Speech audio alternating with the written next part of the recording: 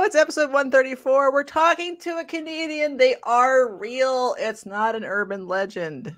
Actually, no, we've had Will before. He's real too.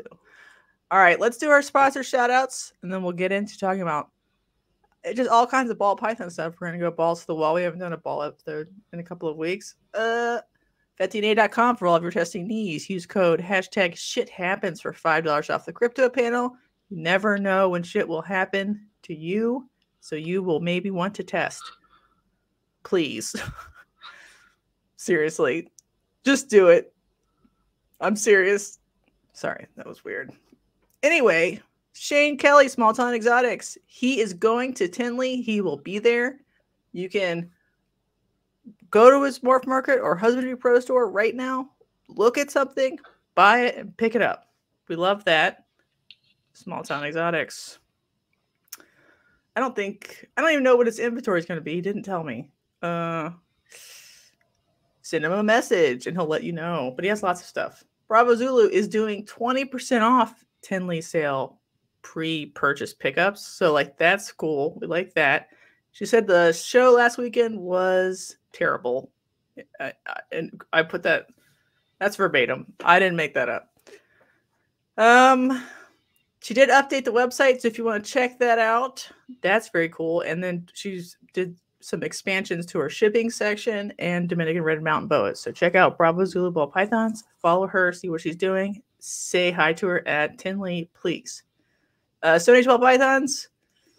Still waiting on the first clutch of the year. The tree is off of the house. I have confirmation. We've done it. Mission accomplished. The tree is off the house. Nobody has died, and he's moving forward. That's good. He was sort of AWOL a little bit for a while, and I was concerned. The tree got him. The tree got the last revenge. Finished him off. Not true. He's fine. Justin's fine. Andrew, Powerhouse Pythons. He is still waiting on clutches for ball pythons. I know he has a leopard gecko clutch. I did try to ask him how many leopard geckos he has going, and I don't think I got an answer, and then I gave up thinking about it. But check him out for ball pythons, leopard geckos, Stimson's pythons, rodents, and go for cocoa all in the Pacific Northwest. Very fun.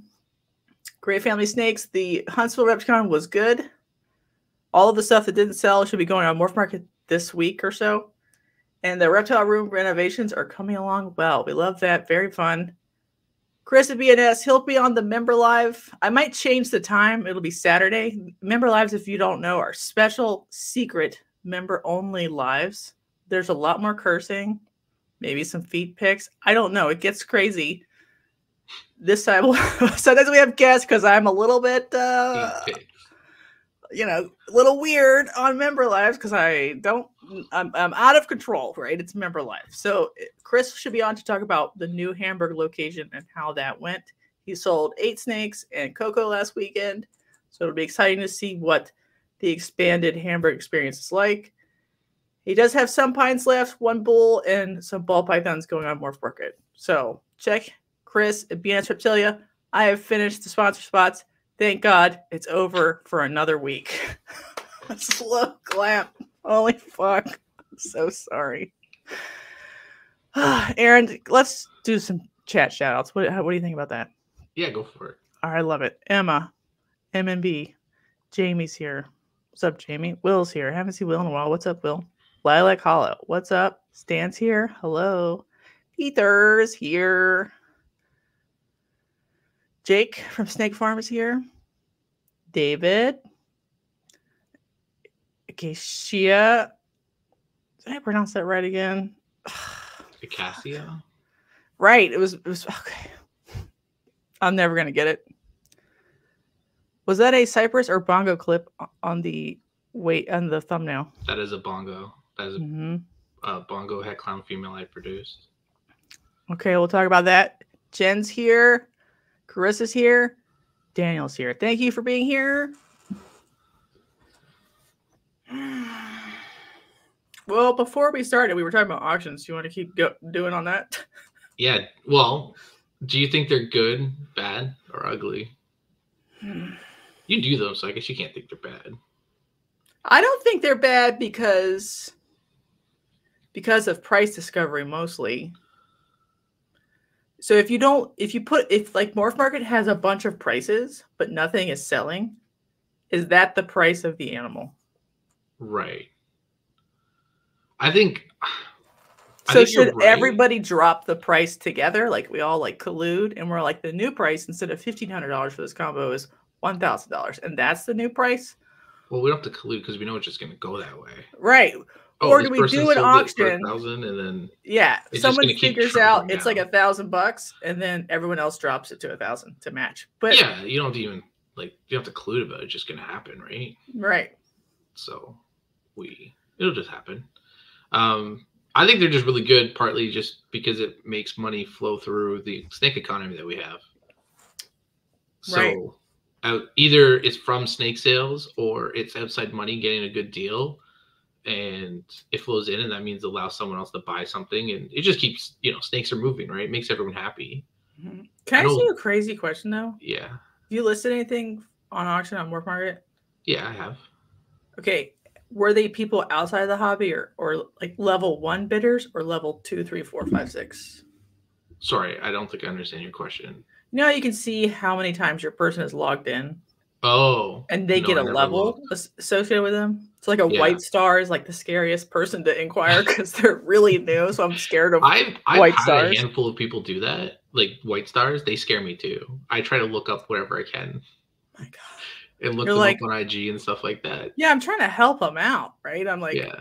This is how you buy a snake on the internet. And you're like, they're just like incoherent or they don't know you're a person. They think you're a bot. I have no idea who these people are. But once they get like different color levels, you're like, okay, they know how to do it. But on auctions, I don't get white star winners. I only get them on sales.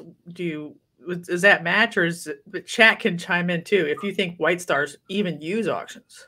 I don't know if they do. I only did one in February, and she is a breeder, but I don't know what her star was. I didn't check.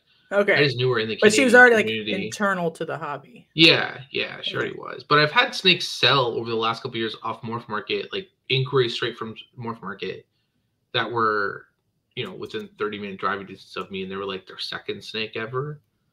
Yes, they will use like. And I've had a handful of those, even in the Americans. I shipped a snake to the States, Arizona, in the fall, and she was like a new buyer too. Was she like a wannabe breeder? I think, she plans to. She bought the female from me because she already had plans to breed it for whatever her project was, the hypoclown project she had. And this is why I love Americans, because she just sent all the money instantaneously as soon as we agreed on I can ship it to her, because we had to wait for fall, right? Because of Arizona, the weather, it's too hot. She's like, oh, here's all the money, like months in advance. I was like, okay. Canadians and everyone asked for a lot of people asked for payment plans, and she just like, here you go. I'm like, all right. I'm like, I need more customers like that. Right. Yeah, Raider Nation, the live YouTube auctions I think are different, because you could stumble in and be like, I'm a new breeder, or I'm like a person who wants to buy, or I want one pet. It's like the barrier to entry is lower than it is on Morph Market auctions. Right. A little bit. I don't know. Emma wants to know why there's a baby alligator in auction. That's a great question. That is a question that I cannot answer. Now, that could just easily slip through the crack of, if you report it, I'm sure they might take a look at it or something. But right. Yeah, it is weird, because an auction, by definition, means that you must sell to that person. So unless they're, I don't know, you find out they're going to do something illegal with it. Right, or they're not allowed to. Yeah. Right, you're technically required to sell it to them, which kind of is a pain in the ass for some species, like an alligator. You're like, I'll let Morph Market deal with that, because I know they're really hard on. They banned a ton of accounts from participating in auctions because they were screwing with them in the first couple months, right? I wouldn't be surprised if sellers also, if they're just as harsh on the sellers. Oh, why would you put in and I get it. Technically, you've done auctions, right, on Morph Market. You just you press the button. It's very easy. It goes easy. to an auction, and so they easily had an alligator for sale, and I guess say, hey, look, we can do an auction. But because I thought there were rules around selling that stuff, it had to be be very careful because of legalities of where they're allowed to be kept. but I could be wrong. I don't look. I at don't know, crocodilians because like every there's no auction. rules for like corn snakes or hognose, and that even though they're not an alligator, they are illegal in some states. So like, Yeah, if someone buys it from Georgia, I'd have to be like, you won, but fuck you, because I'm not going to send a corn snake to Georgia. So would that be a bannable offense for that buyer? wait, To you like, can't sell corn snakes to Georgia? no, I'll keep them. Is it because they're native? Mm-hmm. Okay. Yeah, we're not allowed to keep native snakes. Like, we don't have black rat snakes here. Like, the Morse, we're not allowed. Because we have them native to Ontario. Right. Yeah, it's sort of a dumb rule. There's a lot of states where like natives aren't legal to be kept, and in some you can, but it's like a permit system. Yeah. And then, but who gets banned? Do we both get banned? Yeah, Emma says there's no rules about yeah, I saw on per morph market. So all right, I'm wrong. I could be wrong. I don't follow crocodilians because I have no interest in keeping crocodilians. Dealt with them a few times, but no, I'm good. Do you think auctions make prices artificially fall lower instead of just true price discovery? They like force people to make decisions that are whatever. They can. I don't think it's black and white as some people make them out to be, because I know some people were very upset when before they ever did their own auction, when Morph Market announced it. People were very upset about auctions. Then they tried them out and sold animals that weren't selling even at shows, even without the heads missing, but now they were selling even with the heads for a little bit more. And they were very happy with what they were getting. Right, because like a male double het is of any combo is $30. $200. It's like 30 to $50. Yeah. If it's a banana, a pie, doesn't matter. It's a banana, right? Yeah. Right. So it relieves the like slop part of the hobby. Yeah. Not slop. Someone could still want it. It's a happy pet, whatever. It just figures out how to get it to go. Yeah, they go to a home. So they go to somewhere else. So people, and then they got a little happier. They're still a little upset about the higher end stuff going in auctions because of the price fluctuations, you think. But I've said before, and I'll say it again. One, I think if you sit on something, like if someone puts something in an auction, it generally means that nobody's asking them to buy it. Either if they've been advertising it at least. Right. And if or they have a bunch of it and they're right. If you have 10 of something, you're going to set, like one animal doesn't set a whole market, right? Generally, right? Yes, correct. But 10 could start at least changing it. So I don't. So what is a store of value in an animal right now? Because right now we have like dozens of acid clown combos that are sitting, for example, and some of them have gone the auction and gone much cheaper. So like, should someone who has acid or confusion clowns be looking at the price of the auction ones and being like, there's 200 of these. They're not that hard to do because you could breed any acid head clown male to any clown combo female and make all kinds of these combos.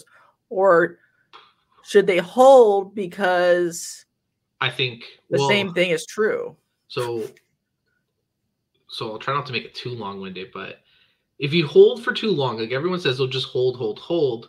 But the thing is, people are breeding the next year, right? So if you're holding 2023 acid clown is your example, eventually the 2024 people are coming out, and the people who had bought hets in 2022 or visuals in 2022, males especially, are probably producing them in 2024. And they're not necessarily holding your price because they kind of want to get their money back out, right? Right, because they'll come in with little babies and they'll be like, oh, there's a bunch of stuff from last year sitting at 3,000. I'm going to come in at 1,500 to try to sell my little babies or whatever. Right. So now you're competing. Like, hold the line only works if no one else is, if there's not really much production going on, right?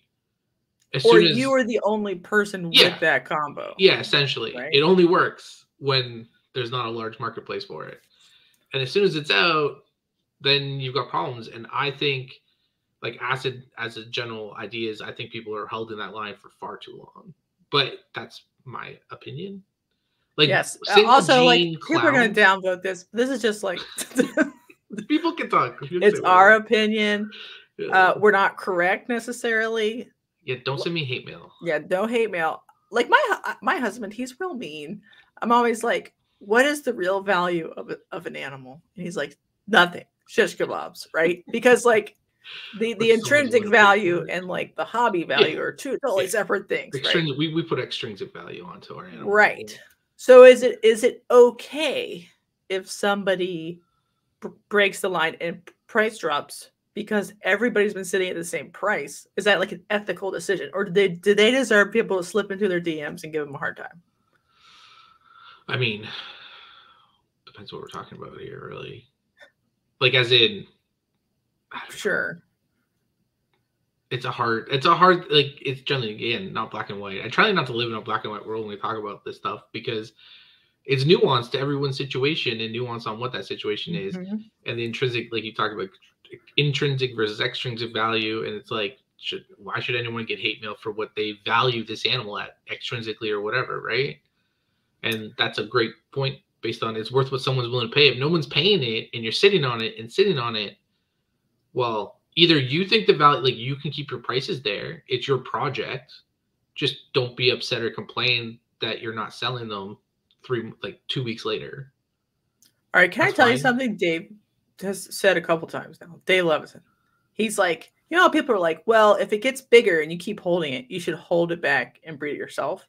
But he's like, if no one wanted to buy it when it was a baby, a 1-year-old, a 2-year-old, a 3-year-old, and you're breeding a bunch of it, are you just shooting yourself in the foot by making even more of it the next year? Or should you cut your losses sooner because it's gone out of fashion before you even do it? Yes and no, right? Because it depends on, if we're talking about combos, that would come down to, you have to break down the individual mutations on it, right? Hi, Lindsay. And Lindsay's here. Yeah, I saw that. Respect. And I would say something along the lines of, like, you can go back to a lot of genes, like hidden gene woma, right? People try to bring that back, but there's no value to hidden gene woma. In COVID, we're going to use COVID years where every gene had random, ridiculous value that everyone wants something a little different. It's back to the regular world of what you're doing, right? So if you're talking about hidden gene woma clowns, yeah, maybe if you keep bringing down that road, not everyone's going to really like it. But if you like it, you can keep working it. I just think you have to have your expectation set that this is not a crazy project. So unless you make a really awesome animal with it that nobody's seen before, the hidden gene woma clown project is probably going to be relatively limited in what you're going to make, right? On what else stuff you put into it. Right. So I guess what I'm asking is, like, you know, if you had a bunch of hidden gene woma clown females and you wanted $1,000 from them or whatever, because you're like, it's a female clown, it's got 2 other genes in it. Some of them have yellow belly, some of them have I don't know, whatever. Something common. You're like, it's worth it. But then nobody wants to buy it. If you were to keep it and keep going, you would be like increasing the like percentage of hidden gene woma in your own collection by holding back all of those girls when nobody wanted them for like a fairly reasonable. But you'd have to just be okay with, like, if that, you just have to set your expectations. I think at that point that you have to be okay with the fact that these are pretty much just your hobby and your pets. And that you're either selling to pet store people for $100 as just cool clowns, or you're hoping it catches fire, lightning in a bottle in a few years or something, and you make like inferno clowns. Maybe they become really cool. And then people want your stuff. But you said, I think the mentality of the breeder in that case has to make sure you set that correctly, right? If your mentality is that just because I put hidden gene woma in a clown or with other stuff, then it's going to be worth astronomical and everyone's going to buy it, then you're just setting yourself up for disappointment, in my opinion. You know what I mean? If you're like, I'm going to focus on genetic stripe and never have clown genetic stripes, I think you're setting yourself up for not a good time. Right. You have to couch your own personal interest in what the market wants. You have to figure out what your expectations are as a breeder. If you're just playing around with pets and hobbies and stuff like that, it's cool. If you want money, you might have to follow a bit more of a trend. You have to, but you have to do the legwork. If you want to show off hidden gene woma or anything else, you just have to find where it works. That's kind of it. But no, back to your original question about auctions, though. I would say, you were talking about pricing and stuff like that. I would say if someone wants to use that as an example, more information is better, right? The best decision anyone can make is an informed one. So if you take acid clown, back to the original conversation, If you see a bunch of them in auction and you still see people post it and you look at the first time it was posted like 6 months ago and the prices are still $3,000, then maybe you got to take like something in between the auction and the posted price. Right. Like you have to use the information available to you, and you have to take a bit of it with a grain of salt because we both know people put sucker prices out, right? Mm-hmm. Or sometimes it's not a sucker price, but it's a price. But sometimes it fucking is a sucker price. It is, but sometimes it's make me sell it because I don't really want to. I want it kind of the whole back, but you have to kind of figure out is it, and then you kind of have to do it right. Do you think people are doing that though? Do you think people are looking at doing it and going like, okay, I have a bunch of $5,000 X combos. The auction price is $1,000. People do want it, but not at this price. These aren't het for anything else. They're not double visuals. They're just blank plus 2 incomplete dominant genes. Is it time to let this one go? Are people actually doing that? Because it doesn't really look like that's happening. They're still holding. I don't know if they're doing it. I don't think they are. I agree with you. I don't really see it. I think the thing is it's really hard to raise a price, but you can just slowly drop it closer to that price point. Right. It's like you don't have to sell it boiling frog thing. Like just because an auction went for $1,000, it doesn't mean you have to immediately sell your stuff the next day for $1,000. You could move it from 5 to 4 and test each price point. Yeah, why not? Like you're gonna sit on it anyway. Why not test it? And I know people say like, well, that's like some people say I left $1,000 on the table. Then let's assume, right? And I'm like, but you never had the money in the hand, right? It was just a value assigned to the snake that you want cash for it. It doesn't. You didn't lose anything because you never had it in the first place. Right. People fall into that fallacy every minute of the day. We're like, my snakes are worth this much. That happens all the time outside of snakes too. It's not just limited to us. Because you don't know how much a snake is worth until someone pays for it, because that's when you've defined it in the market. Outside of that, it's just all sort of magic, and I assess it to be this value because it could die tomorrow, and then you didn't get any money for it because it, I don't know, had a bowel movement that was weird. People did want Stranger for years. Stranger was always popular. Desert Ghost nobody wanted, but that was market problems, I think, with the name, right?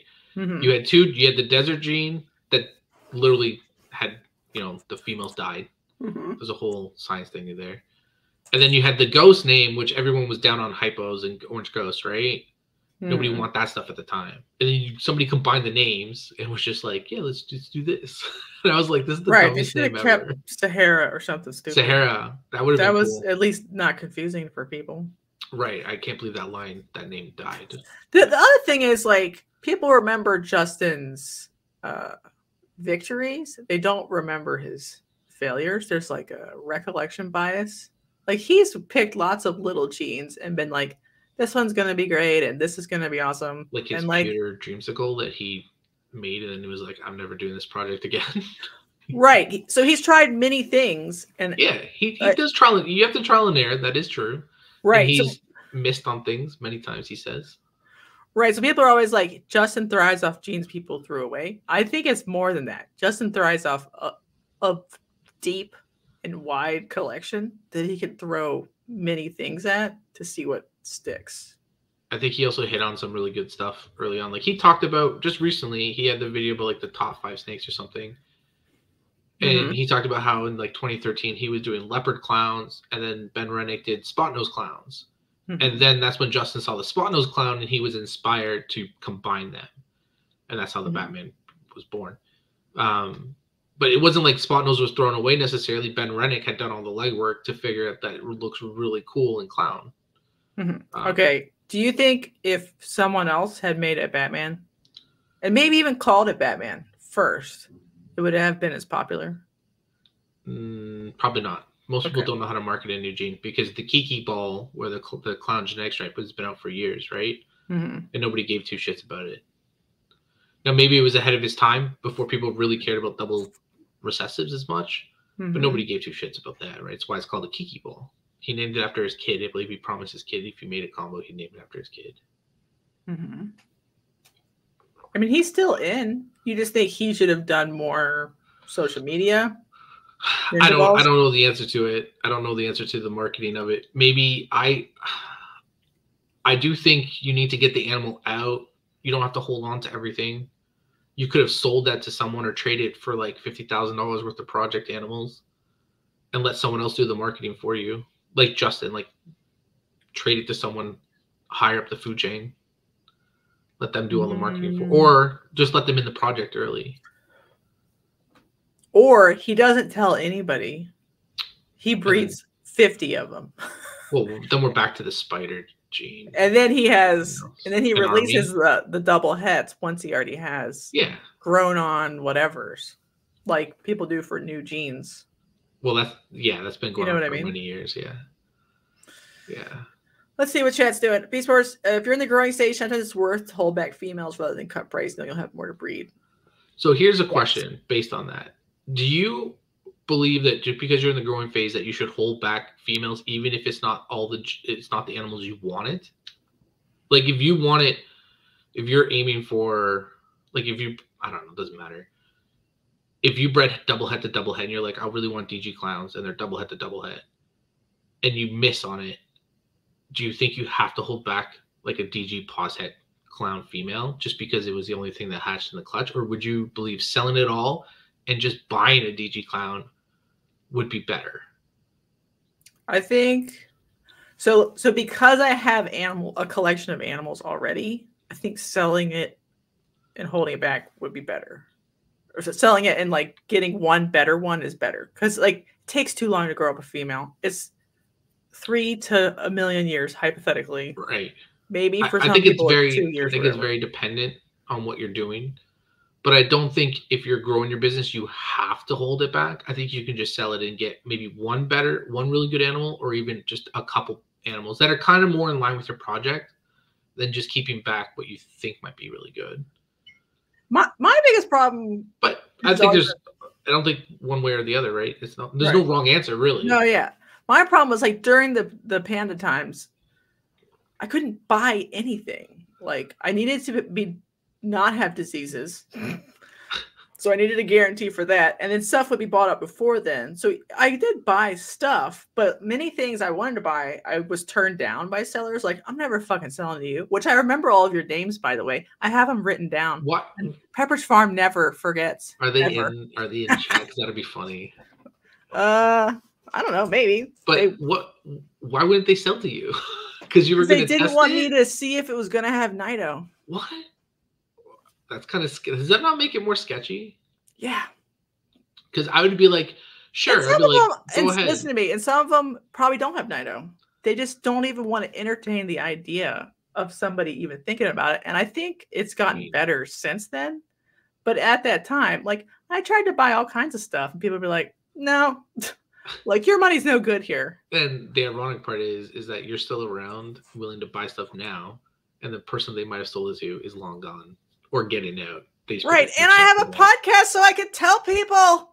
That's also true, right? So I had a friend message me that he's been seeing every day someone getting out of the business.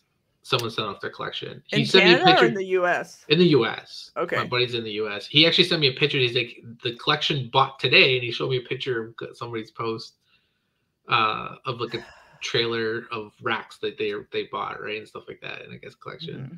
He was saying there's apparently a lot of breeders in Georgia, I think Kentucky, Tennessee, in those areas. There's a lot of saturation of like, he gave me statistics randomly. We were just talking about last night. He gave me statistics like there's 190,000 people in the city and there's like 100 breeders or something. It's like, that's a lot. That's a lot of market saturation. We need more populations in Canada, more people. Aaron. You guys can all move to Canada.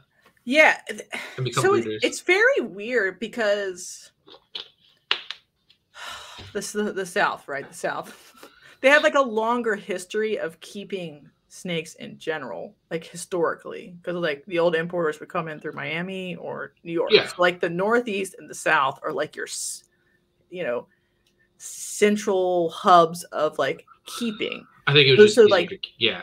So the concentration of breeders around there, even though it's not like a continuous line of people, like they're always there. There's more shows. There's more history of shows. So like they teach each other. So the density is just like through the roof of breeders in the South. A lot. It is a lot. Let's talk about the density of breeders in Canada. How many? There's 38 million Canadians and 330 million people in the U.S. So, like, do you think you have a tenth the breeders, or do you think you have like a different? I think we have less. Even less. Well, and I can only premise that on morph market numbers, right? Okay. And I say that because, like, if we do by like the 10% thing, like, oh, there should be like 10%. We have 10% of the population of the right, US. You would think.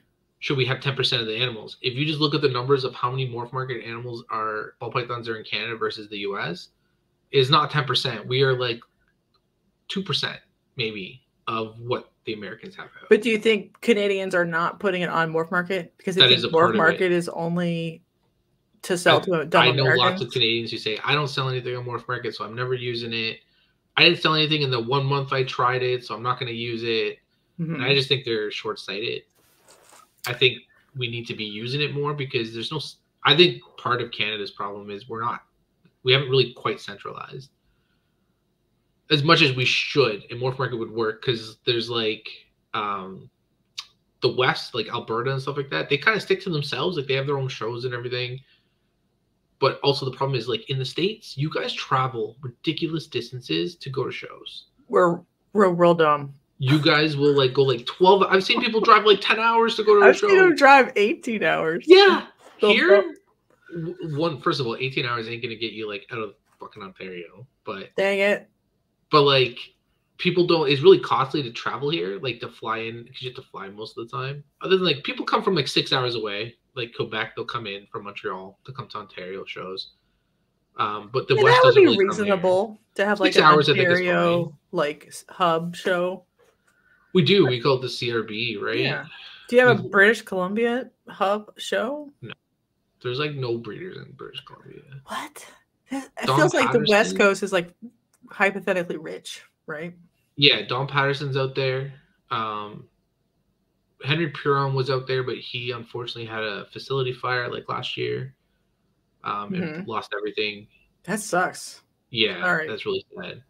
But thankfully nobody was injured or anything like that. He just lost his business. And that not just lost his business, but thankfully him and his family, because it was in his house, I guess. Thankfully him and his family were okay. I think he was like, I don't know if he decided to get back in or not. Who else is out there? There's a guy named Jeff Favell many years ago. He did it for a living early on. He's no longer around. Isaac at Super Scale Exotics. He's bought up a bunch of stuff in the last few years. He's got a big collection out in BC. But it's hard. Think other species are doing better than ball pythons in certain areas, like over competing them, or do you think it's just like all of Canada is just kind of mid? You know what I mean? Or what is it? What Canada's meat and potatoes, right? So all the main species, well, I shouldn't say main species because there's like no corn snake breeders anymore. There probably are. I just don't know of any. I honestly don't know of any. I know one girl. She comes to the show. She purely does scaleless, which I know are your favorites. Fuck, bitch. She purely does scaleless. Dream Jean Morse. She's really nice. I'm sure she's a great person. Great. Yeah, Tristan terrible just taste. Said in, Canadians love dart frogs. Apparently, by the way, Canada is like the leading hobby area for dart frogs. That's what I learned this past week. Okay. I mean, that's cool. Ridiculous amounts of dart frog breeders.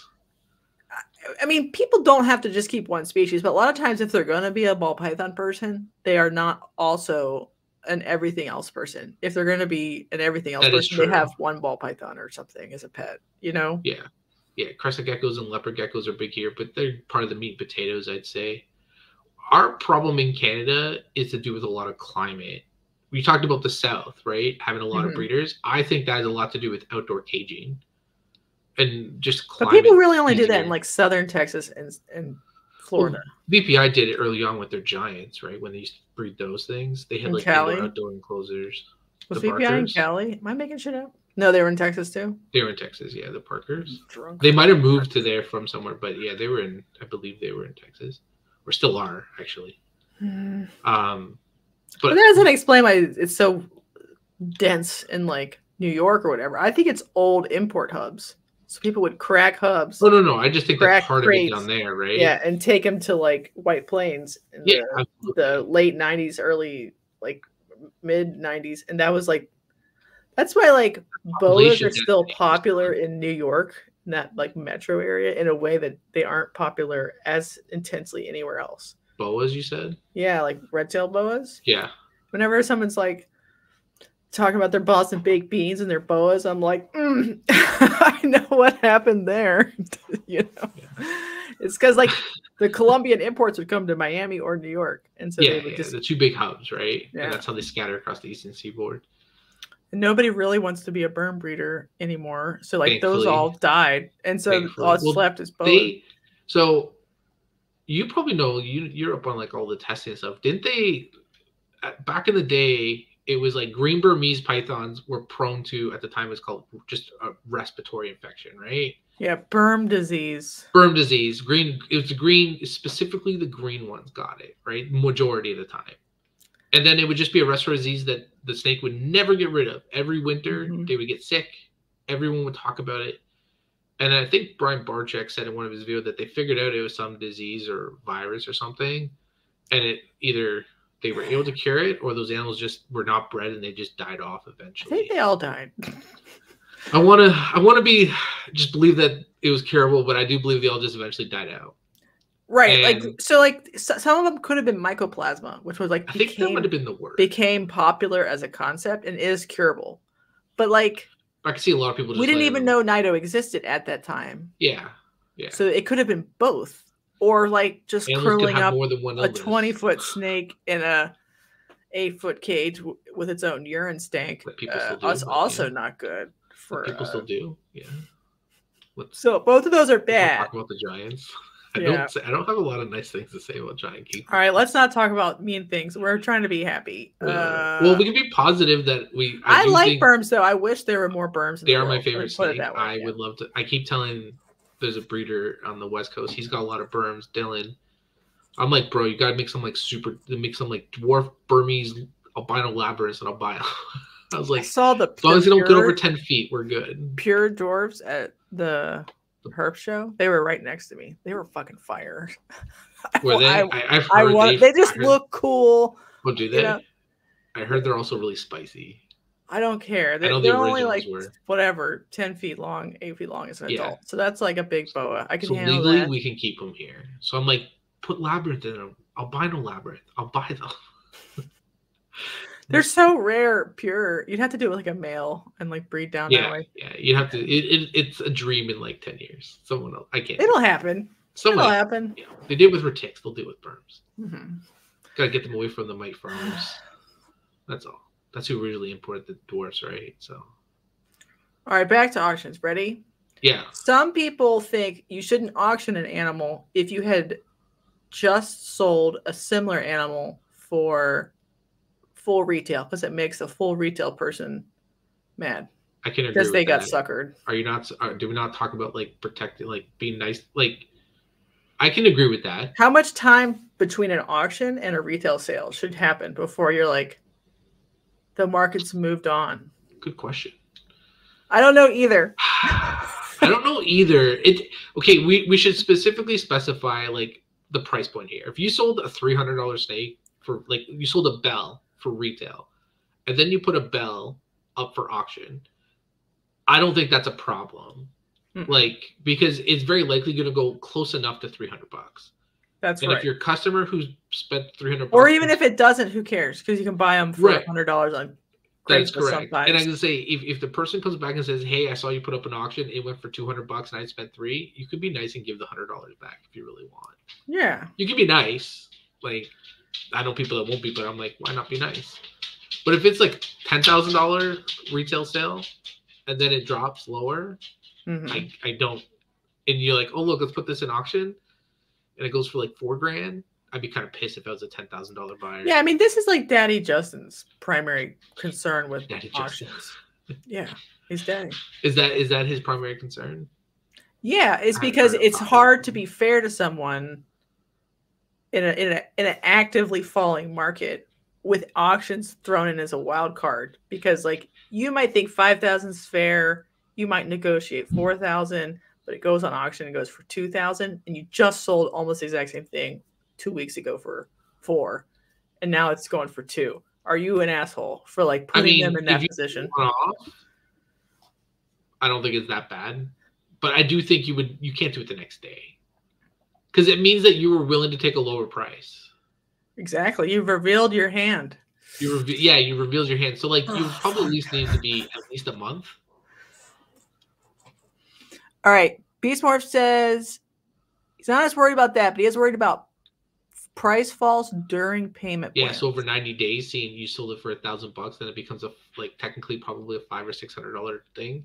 However, if you're doing you're being nice enough to give the person a payment plan 90 days prior, you could have sold it faster, maybe. Mm-hmm. And I don't think that person really has too much of a leg to stand on, because they're getting a really big benefit for a payment plan. If it's a 30-day drop, right, that's free food price for like 90 days. Yeah. I'm talking like a longer term. If it was a 30-day payment plan, you could just be nice and just be like, renegotiate. Yeah, you paid up, buddy. You're done or whatever. It depends on how far it drops, really, I guess. If Beastmorph that's a good point, but it depends on how far it drops. I like giving credit. I don't like giving money away. Giving money back. I'll just give you credit. Yeah, credit's fun. Or add in a bonus snake. Mm-hmm. We love that. That's 2 for 1 deal. Just whatever they want. Daddy Justin is crazy. That is a crazy name. I think it's funny. But I can understand, but he's coming from a spot where like a lot of his animals are really quite uncommon, quite rare. Like, what are we talking about? There's 1,000,001 dreamsicles. Like, if I can search right now for a morph market for like dreamsicles. How many dreamsicle are in US and in North America right now for sale? I can do it. A lot. And they have been going extraordinarily cheap on auctions because there's just a lot of them, and they're. Well, that's my point. Are you going to be upset that someone spent whatever? I don't know. How many dreamsicles? You have no other genes or just dreamsicles? So it has to just be dreamsicles. No other genes. Right now there's 43. 43 in the U.S. and Canada and Puerto Rico, which is the U.S. That feels like there should be more out there. I feel like there's more out there. Well, I took out. So if you add other traits, there's 135, because a lot of the other traits are like. But if you put dreamsicles, should add those in there, right? I took them out. So 135 with. Oh, I meant dreamsicles with like every. I thought you meant like specifically with like yellow belly. I meant dreamsicle with anything in it. Okay, 135. Yeah, 135. And there's 43 just plain ass dreamsicles. Yeah, so that means like the price of plain ass dreamsicles has to come down. That's a lot. Right. That's a lot. And there's one in auction like every week, and they're females.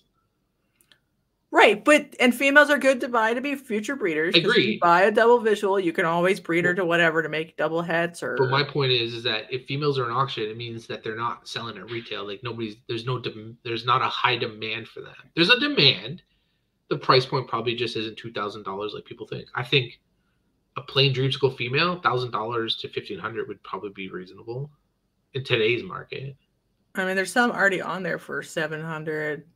Females, 750, 750. Yeah, I'm pretty confident males in 2023 were under the table going for like $500 or less. I'm already know that they went for 300 at those shows that I went to. I do think dreamsicles will have a new life at that price range of like $500, because on a table, it's like a pet person thing. That's going to look really cool. And pet people spot $500 bells for a decade. They're gonna buy them now for $500. It doesn't matter. You're still making snakes that are $500. So you think a couple of months would be like a good time to like rethink about a price? Yeah, I think that's fair. New question. You know how like a price kind of gets set in the fall, like a new floor, and then it doesn't really fall too much over the spring because there's like tax money, so it sort of sits. Yeah. When do they reprice again? When like the new babies hit the market in the beginning of the summer? Because like If They should if all we're come down again. like if we're talking, let's say we're talking like dreamsicles, right? Because we have to use like it's nuanced, but the funny thing is like we talk about it, snakes are art, but they're also. I come from the financial world, so like I can see the similarities to stocks. And in a sense, like you have to talk about each individual morph or combination on its own almost, because you can't always compare them. Right, they're not fungible. Yeah, so like what you're talking about is like dreamsicles, for example. If the price stayed at $1,000 for a female all the way to now, like when should the price drop kind of thing? In the spring? The spring after when there's a bunch more out there, like probably early summer.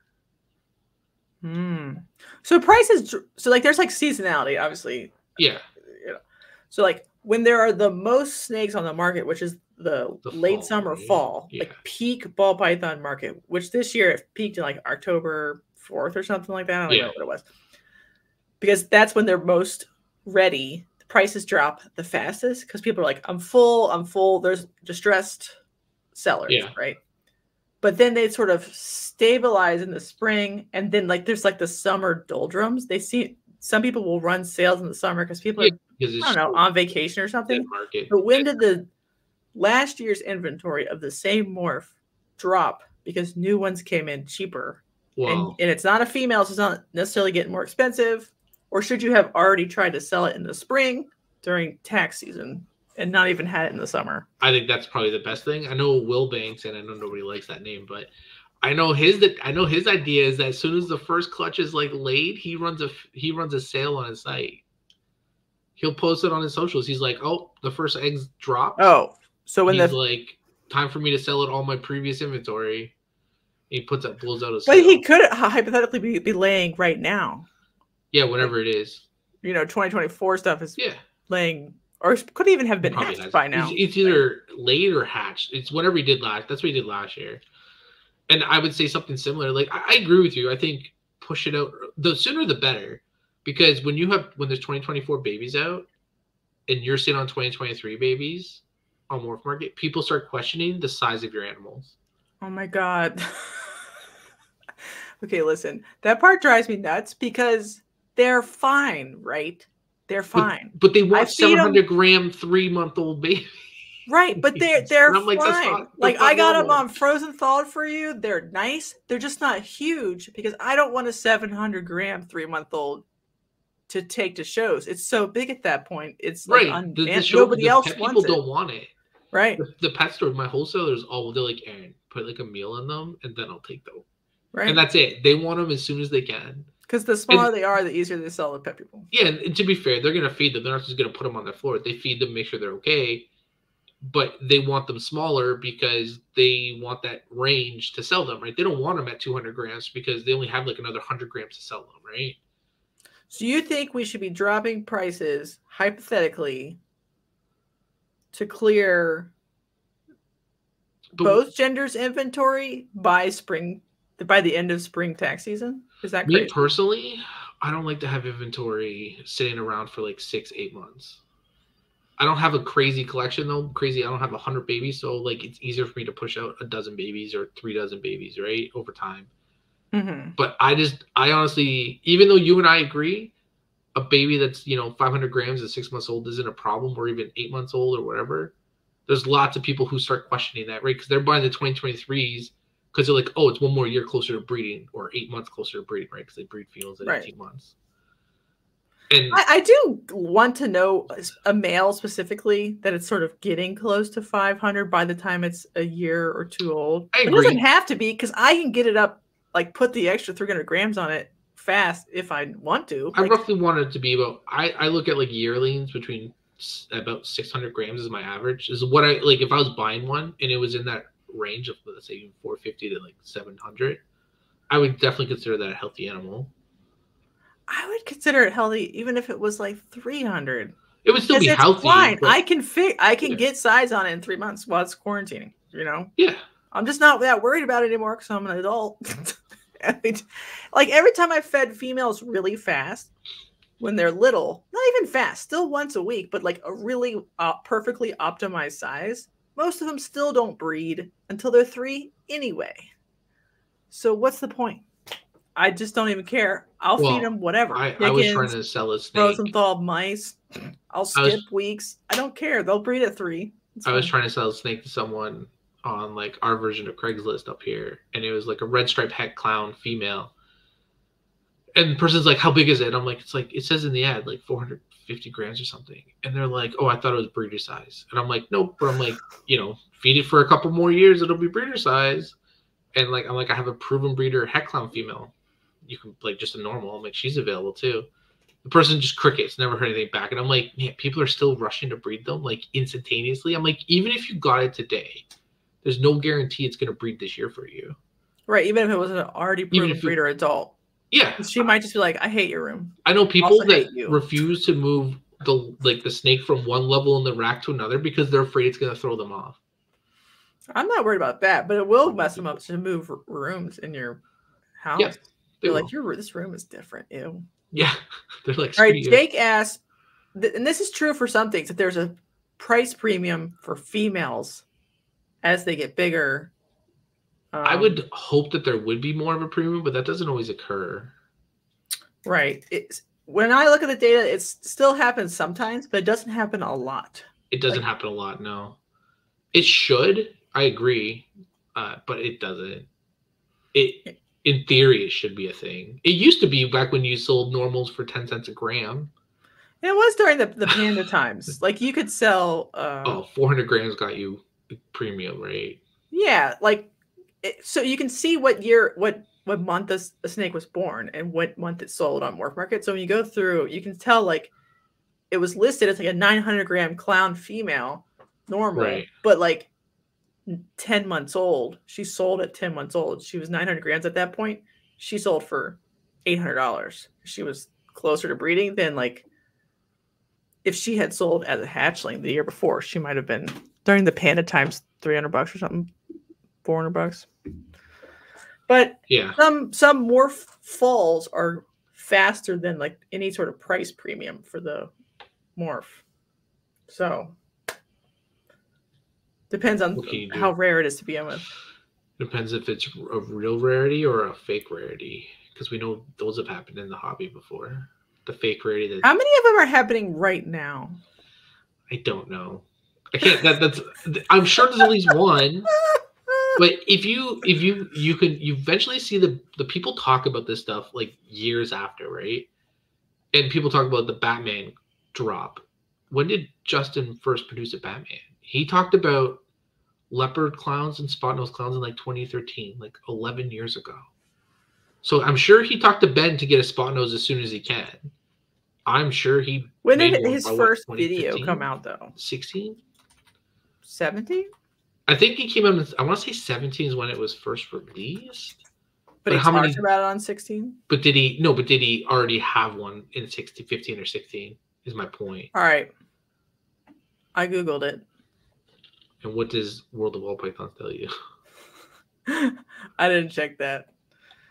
I checked the internet. Oh, there's an ad. So 2015 was the Batman. Right. So we've been dealing with it for 9 years now, and I'm like, they might have sold for what, 5 to probably 10 grand back in 2015, maybe. Yeah, I thought they were 7 or 8,000. Probably. Am I making that up? No, I don't know. I was around, but I don't know what the Batmans are selling for. But that would make sense. Not 10. So they actually had a fucking good run, if you think about it. Well, that's kind of my point. Like, you had a really good run. If you bought it at $2,000 and all of a sudden they're like $700, I'm like, but you miss the whole other part that everyone else was dealing with them. There's a bajillion of them, right? That and the ingredients are super cheap. Right. I had a great run for a combo. Time. There are other 2 Gene Clown combos that did not have that run, did not start that high, did not go that long, and no one cares about now. Good. And it was like 2 relatively genes that people really didn't have like high on their priority to buy, right? It was very cool. I see that comment. I agree and disagree, because one snake isn't going to really make a whole price drop, and it doesn't have to be a price drop. It could just be put it in an auction. The auctions don't really, in my opinion, don't really affect retail for 1 or 2 snakes. Do you think they should be wholesaled instead of price drop? That's my next question. If they're wholesale animals, yeah. I wholesale, but I'm a big fan of wholesale, right? If it's like single G, almost even doubles. I rarely sell anything that's like doubles, like pastel Mojaves, all that stuff. All this stuff goes to. I don't care if it's double head or not. It all goes to wholesalers. There's lots of people, not lots of people, but some people I know have told me that there are people who breed who wholesale everything that's 1,000 and under. Yeah, they wholesale. Like they just retail the high end stuff only because it's not worth anybody's time. Which I sort of agree. Or they give it to their buddy, and the buddy sells it on their table or whatever. Yeah. Right? It shows because they don't want to be a show hound or whatever, which is cool. It's fine. But is that good advice for people? Because then people don't necessarily get their name out there to find customers. Because you just the guy who always has $1,000 stuff on Morph Market and no one never get reviews? It depends, right? Where are they finding these wholesalers? That's always the question, right? They're a secret. Some people just pound the pavement and go knock on every pet store they can and try to sell to every pet store. I know people that do that. That's how I start my relationships. Some of mine are through that way. And that's always fun. Still good advice. It just doesn't guarantee you're going to get a relationship. But agreed. It just means that's one option. I didn't say that's one option. Honestly, the best, to be fair, that was the best of. I have cold called wholesalers, like just pure big wholesalers here in Canada that had like our PetSmart like contracts over that. They took snakes from me years ago. We don't do business anymore. That guy became a bit of a dick bag, so we don't talk to him anymore. Yeah, no dick bags. But it was stuff like that. That's how some of it happened for me. But I don't have mass production, so those wholesalers they're hit or miss for me, right? Well, what production do you have? Like, I don't know. I have about, I think last year I had a low count of like 4 clutches. But I average like 4 clutches, 8 to 12. Yeah, I don't have a crate. I have like 40 animals. What? Yeah, that's pretty reasonable. What the fuck? I would love that. That'd be awesome. I'm looking down the barrel of at least 25, 30 clutches this year. Yeah, my goal is to get there. I actually reduced my collection in like 2019, 2020 because it just wasn't where I wanted to be, and then I just built it back up. And it'll go. I gotta expand and move into a different room now and go higher. I'm big positive about it. I think there's just more to go. And we talk about pricing, but I don't really worry about it because I run my collection runs in the black every year, right? It pays for itself. Mine doesn't. Now that might be because of size variance, but so mine just runs like in the black. I gotta do my taxes, but I think if we're talking about pricing, I think that's a big thing. More legit businesses would probably help out. You can write a lot of stuff off, right? Right, but that's why it's running in the red, because you write everything off. Well, no, it runs in the black, technically.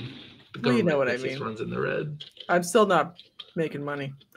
Aaron says, Justin Babu and bigger names can still sell animals around. Babu's a show guy, though. That guy hustles, bro. I full respect Babu. He just hustles. Every weekend he's at shows. The hard part is like, I sell lots of cheap snakes. Fuck, I breed corn snakes, whatever. That's not what I'm worried about. It's just, are you going to be the person who will do enough shows to sell enough cheap snakes? You have to sort of decide that. And then if you are that, then you don't necessarily need to pursue a ton of wholesale. That's right. I find a lot of people do one or the other, right? In Canada, there's only like 7 shows really about that in Ontario in the area, and Alberta only has a few. So like you can't just be a show person. You can. I know a guy who breeds a fair amount, and he never exports. He purely sells in Canada, but then he can't.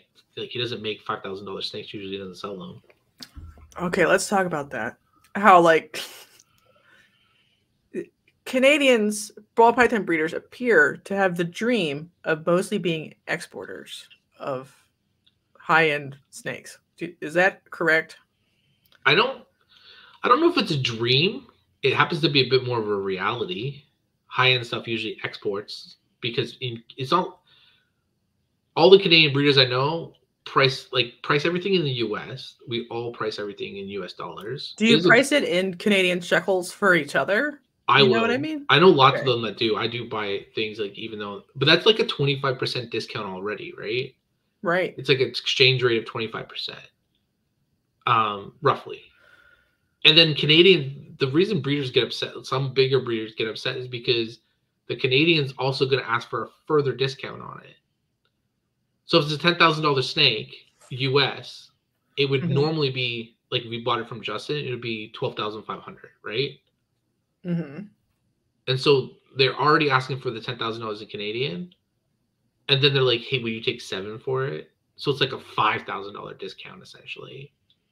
Don't you think people do that in the US though? Like Well, the offer lowball Canadians, offers. You and think that Canadians are cheaper on average? it rotates. It goes in cycles. Sometimes Canadians are really cheap, and then sometimes Americans are really cheap I think for we're some of like the the big white breeders. trash Riviera. It kind of just rotates depending on where the hobby cycle is for the country. But the Canadian says, well, I can just sell it. If I want to drop the price, I'll sell it for $7,000 US and still make the 10 grand Canadian Mm-hmm. or close to it. Because if it's a high demand animal, then they'll just sell it, right? Do you think? Okay, so I did watch Rob Barclaw's video where he was talking to, oh my gosh, Peter, what's his name? His Peter like Williams? Malaysian friend who breeds ball pythons. He matches US prices in Malaysia also. Yeah. And then he does like a slight discount for like local instead of charging them more. And I was like, do we need to match US? Like, why is the US special here? Is the US market like big enough that it like sets pricing? I think it's don't just even because know. generally the global economy uses like the US dollar as a big comparison, right? That's a really good number. 50 clutches. Arwen, that's right. Thank you, Peter. And Matt's here. Yeah, Matt is here. Hi, Matt. I don't know. I don't know. The US, it like I was once told that it's a global economy, like as in the snake world, it's a global industry. We should be paying attention to the global market. Mm-hmm. And that generally is not run, but like it's led by the Americans in the snake world. It is. I don't know if we should be in charge. I said it's led. I didn't say you're in charge.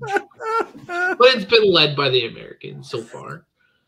So everyone kind of just follows that, right? And I think it's just easier for a lot of other foreign countries to America to buy like on that, right? Taiwan, all this stuff, all of them go by the American dollar. Just makes a lot more sense. I think it's just an easy conversion for a lot of places too. I don't think it has to be overthought more than that. Okay. But Canadians, I like to sell stuff high end or anything in Canada, right? Canadians will have no problem selling to other Canadians. It's that sometimes the inquiries just come from the States and it's like, who puts the money in my hand first? Sure. It just feels like. Don't blame us for Canada's problems. Herbert, go away. You're an ultramel guy. Go away. It just feels like Canadians wake up in the morning, ball python breeders, and are like, if I can't go ultra high end and be an export type Canadian, I can't go full time. Like there's not enough internal sales. Is that true? Or do you rely on exports? Or is there enough internal sales? I guess there can't be because there's not that many show hounds or whatever. There's enough internal to make an okay living at it. I think all the Canadians can probably do fine. But I think they'd also have to do a little more work to make it happen though. Mm-hmm. They'd have to actually go to shows. A lot of the big breeders don't go to shows. They don't do shows anymore. Like Corey Woods hasn't done a show in many, many years. He also hasn't like changed his collection composition. Has he bought anything? Yeah, he is monsoons. He's bought a Sunset Hypo in 2023. Okay.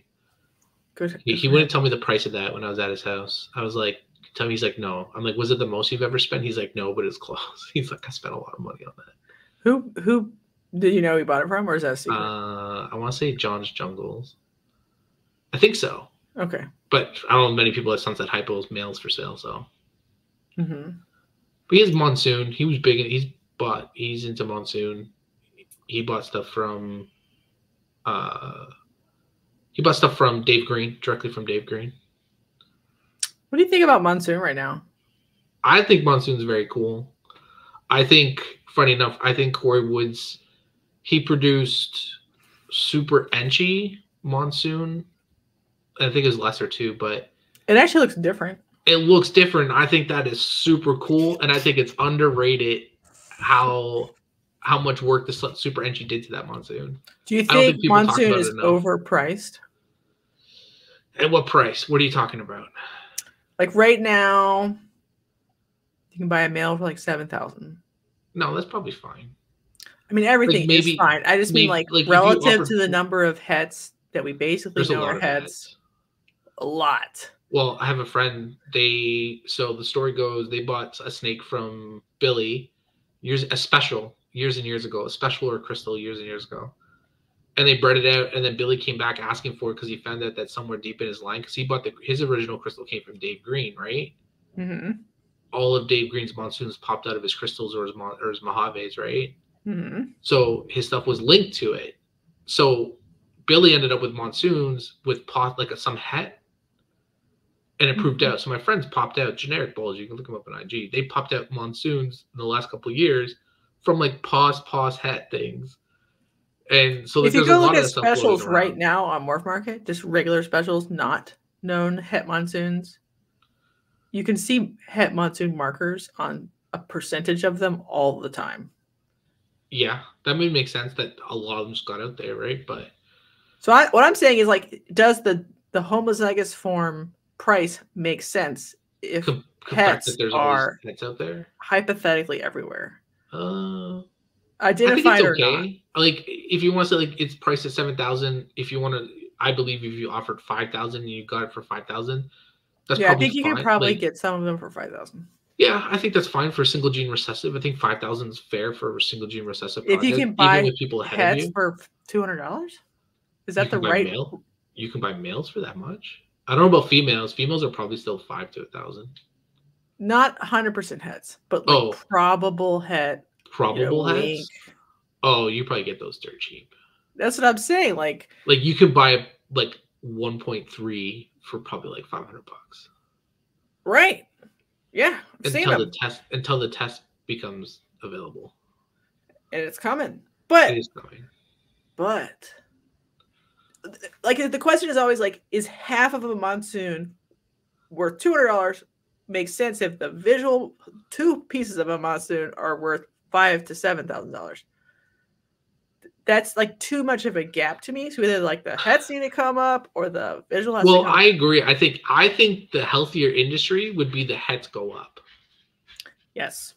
I think actually the ingredients are far too underpriced for a lot of projects, and that we would be a healthier industry if we went up instead of drive everything down. Yeah, or like Hypo DG clowns are what, $13,000, $15,000 from Fireball, but you can get a pair of triple hets for $1,000. Yeah, and I'm like, get a male hypo clown het DG or whatever, some combo for $700 for not that much. Yeah, I know Justin has like combo DG double het hypo clown males on Morph Market for like $1,500 US, right? Spot nose DG something.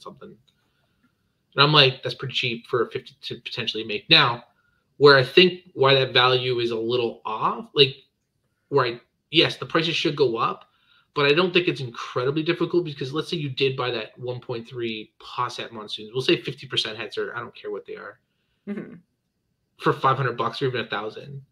You still have to raise up those females for no less than 2 years. That's correct. So you have to sit on these for 2-3 years before you get out there. So if you produce a $3,000 recessive, but you instead of investing the dollars, you invest the time. And I think there should be a payoff for that too. And if that happens to be $3,000 or $2,500, you're still winning.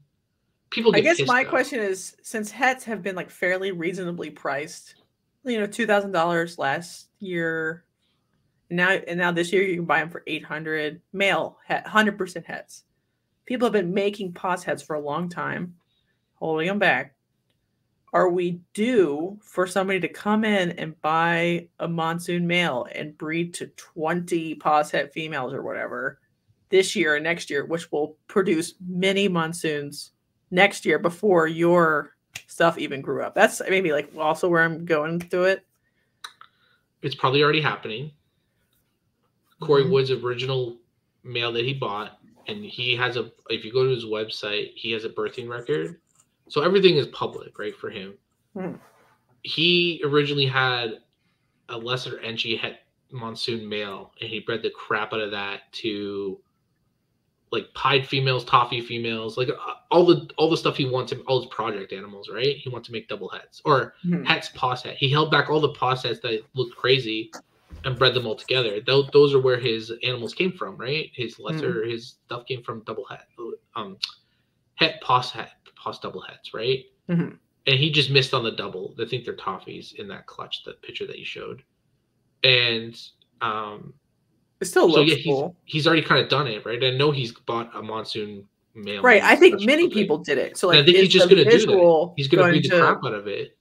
Fall down relatively quickly at this moment. Well, it always does at this point, right? Justin said on the Herp Collectors when he was with Aussies, like, you either get at the very top or just wait and get in when everyone kind of has it and you get to play with it way more. You don't have to race to reproduce it to make back your money, right? If you bought a monsoon at $1,000, now you're like, you know what? Nobody's done tri-stripe monsoon. I'm gonna go do this because you don't have to worry about trying to make back 10 or 15 or 30 grand. Right. Playing around in the dirt with the with the pores. That's, to me, it's almost more fun because you're just like, fuck it. I just need to get like a couple of sellable things out of the clutch and it'll pay for the parents. But mostly this is like a personal thing. Yeah. I'm going over here. And so it doesn't matter if you're trying to add a weird gene into clown or something common because you're just doing it. You're not that worried about it. That's my favorite part of breeding ball pythons. That's a lot of the hobby though, right? And then you work your way up again. And to answer that question, it was Moray was found. The Moray is in the Stranger Lines, quote unquote Moray monsoon. It popped out. My stranger is Roland stuff. I don't know if the dad has it, but it's like 2 generations away from a Moray. Right. So they're compatible. So the Moray, I don't think anyone's going to call their stuff Moray. It's all going to be monsoon. Moray is a dead line. It's going to be. I like both names a lot, though. I don't like Moray name. I don't like saying it. Monsoon's way easier, way cooler. It's a fucking eel, though, brother. Use it for a different gene, then. It's a cool eel. Nah. It looks like it's got pharyngeal jaws inside, so it looks like the alien. I get it. See that?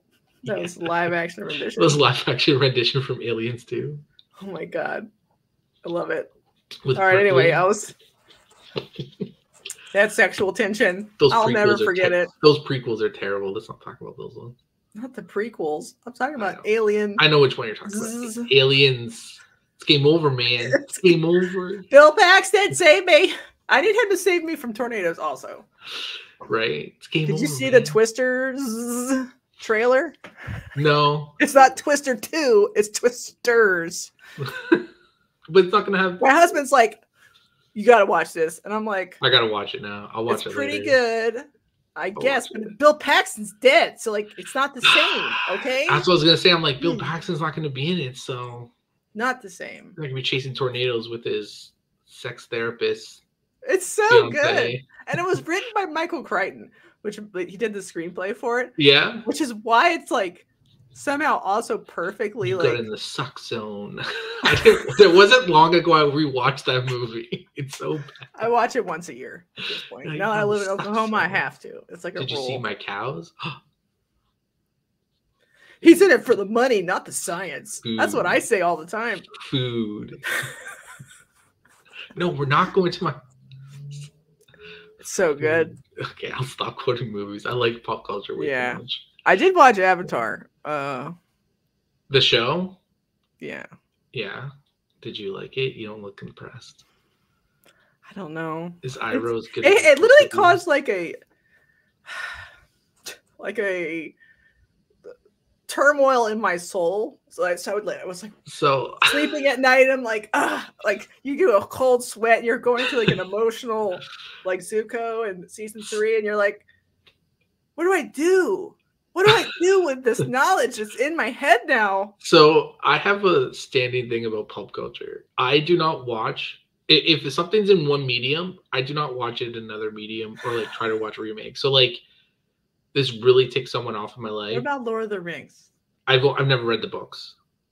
Oh. I've only watched the movies, and I love the movies. Yeah, the books are good, and movies are also good. Yeah, but I just refuse because then it's gonna probably ruin it, and I'm just not gonna be happy. Okay, you should do it. Those ones Like, feel different, separate but equal. And maybe they're the exception to the rule because there's always an exception to the rule. Okay. But for the most part, like Harry Potter, I've never read, but I've watched all the movies because I enjoy them. But I find like it ruins one of the mediums for me, and that happened because Hitchhiker's Guide to the Galaxy. I read the book, big fan, and then the movie, in my opinion, sucked, and I was like, oh, I'm so disappointed. So I'm like, I just don't go back and forth anymore. So like Avatar is one of those worlds. I'm like, I don't know if I want to do it. It's so. I won't. No spoilers. Like, it's very weird why it's concerning. So if people watch it and you're like, it's fine, 6 out of 10. Most people will probably think that. Yeah. But like, they front loaded emotional stuff from later, like, books. They try to hook you in emotionally. Yeah.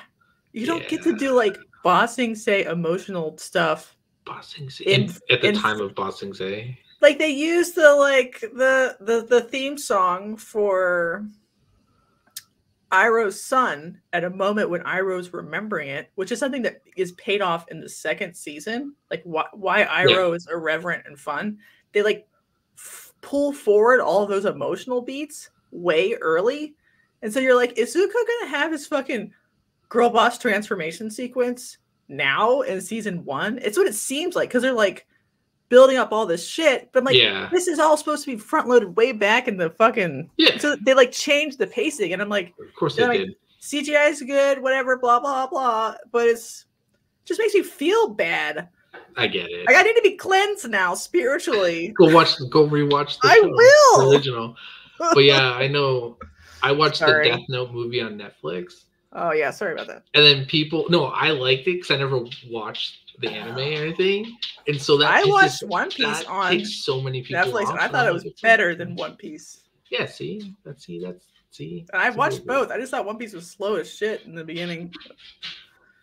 All right, sorry, we got off topic. Is a dead project because there's significantly more dead monsoons than living viable monsoons. Oh, shots fired! That is a shot fired across the bow.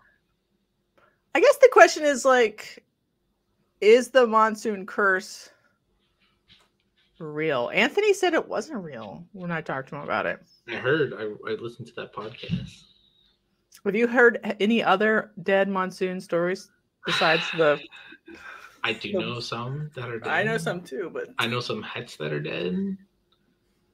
I know significant ones that are dead. I know one, my friends that made one, they had one die in the egg. Just one, but all the other ones have survived. But one out of, like, I don't know, 3 or 4. That's pretty high percentage rate. But again, that might be too small to, that might be too small of a sample size. Right, but I've heard of multiple dead in the egg. But do you think that could just be not enough outbreeding? But I don't know. Are people not outcrossing? Like, I feel like they're outcrossing the shit out of it. Like, I guess we probably will find out the next 2 years. This year and next year, like by 2025, we should have knowledge. The breeders, to be fair, the price of I have a male het monsoon that I'm breeding this stuff, so I'm like in or whatever. I'm financially invested, not for very much though. Yeah. So we'll see. We'll see. I don't know. I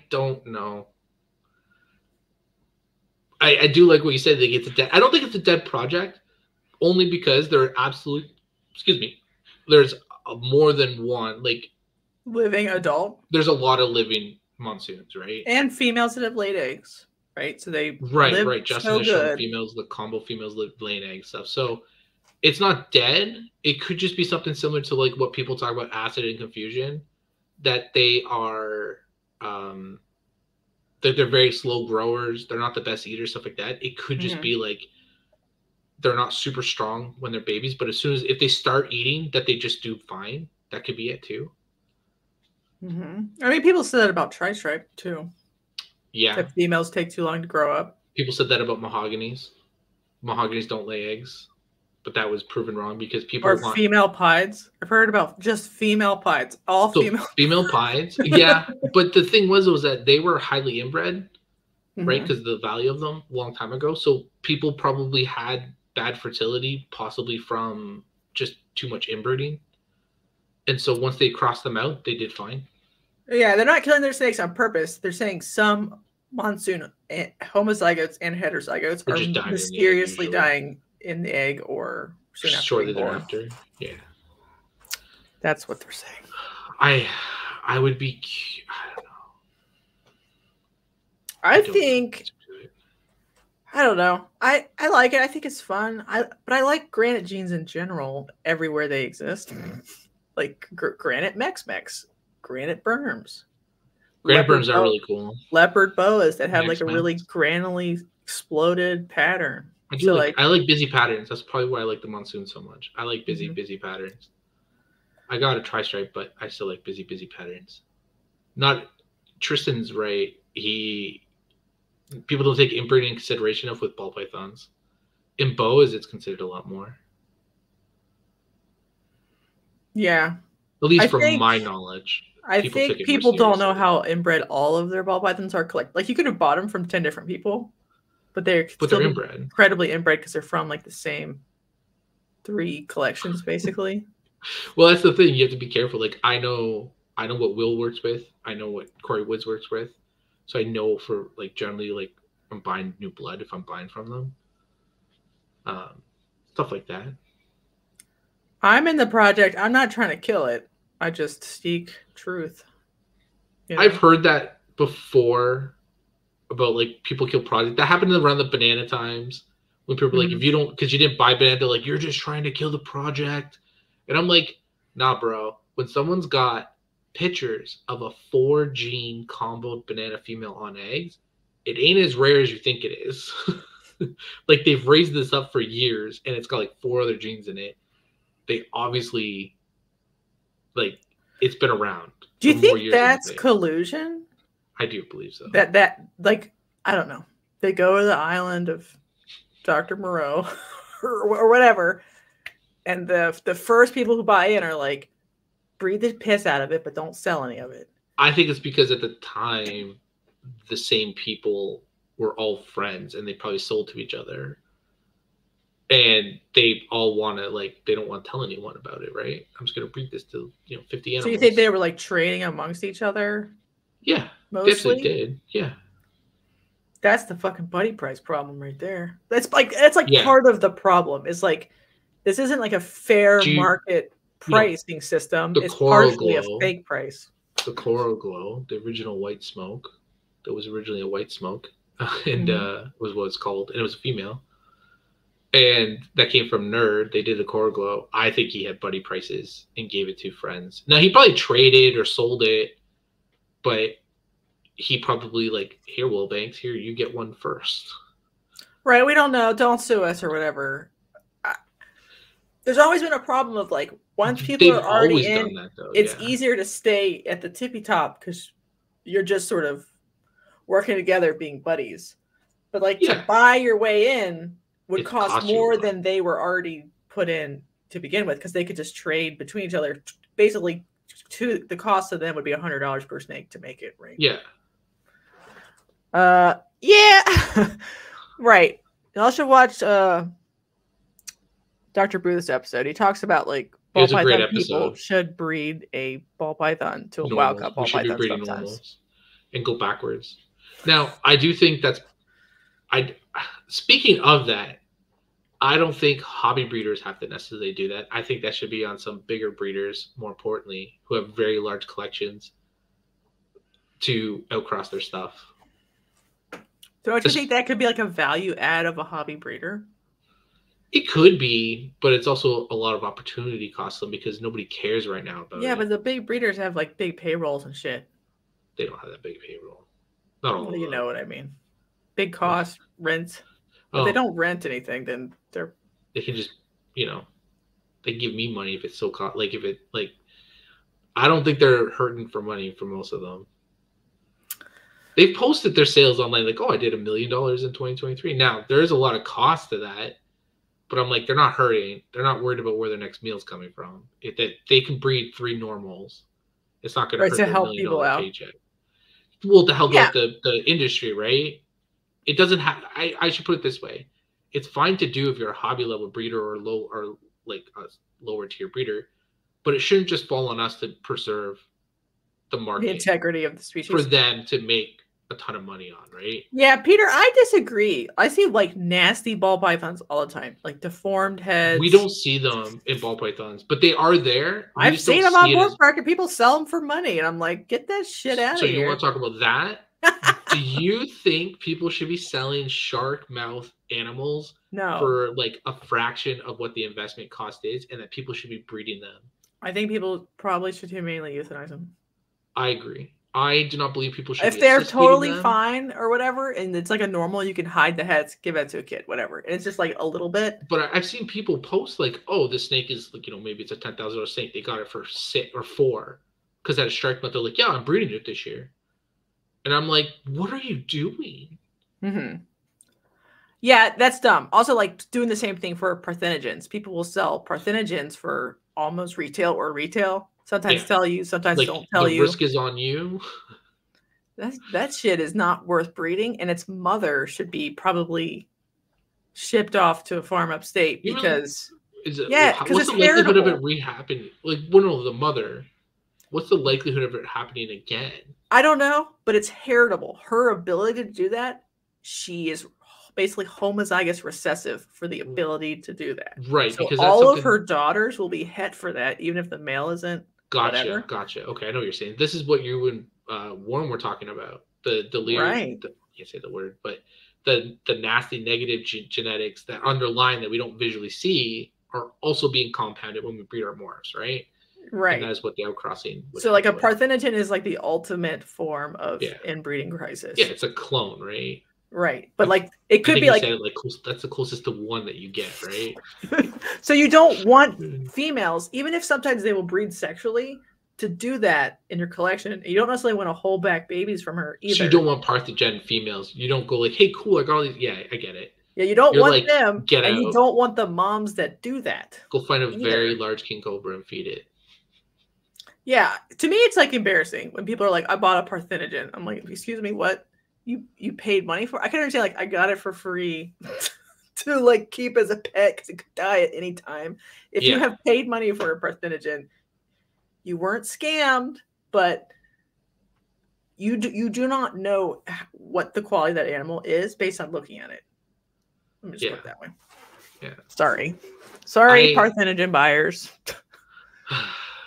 Yeah, it's cool, but parthenogens, like, they usually don't live very long either. Now we've gotten like some people have raised them up to breed. Some do, yeah. But I don't think that I don't think we need to. I've heard right. We don't need to in a world with mini ball pythons. So everyone talks about like the quality in, quality out. Do you know how many times I've heard of people being like, someone being like, well, here's another good example. You and Anthony on your podcast was talking about the kinks monsoon that's on Morph Market, right? Mm-hmm.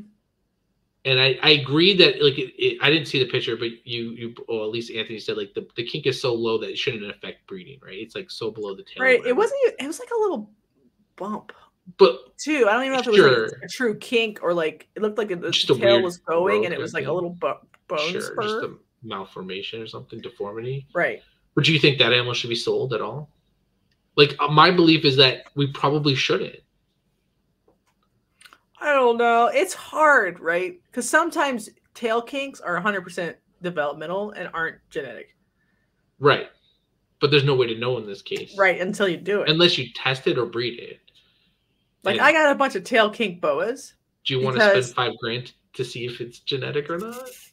No. But but these boas are like $200. So like I could take off $50. Though. It's got a little tail kink. A little pet person's gonna think that's cute. But that's different. We're talking pets versus investment. Pets, like a tail kink is. If it's so not going to. You think a $10,000 snake who has a subcloacal tail kink should be not humanely euthanized instead of in the breeding pool? Yes. Because you don't want to sell it for pet price. Well, you can't. Well, yeah, someone will breed it. Right? Yeah, you should. Either you keep it yourself and don't breed it, or humanely euthanize it. in some one form or another, either for snake food or just humane euthanize it and never do anything. It is hard.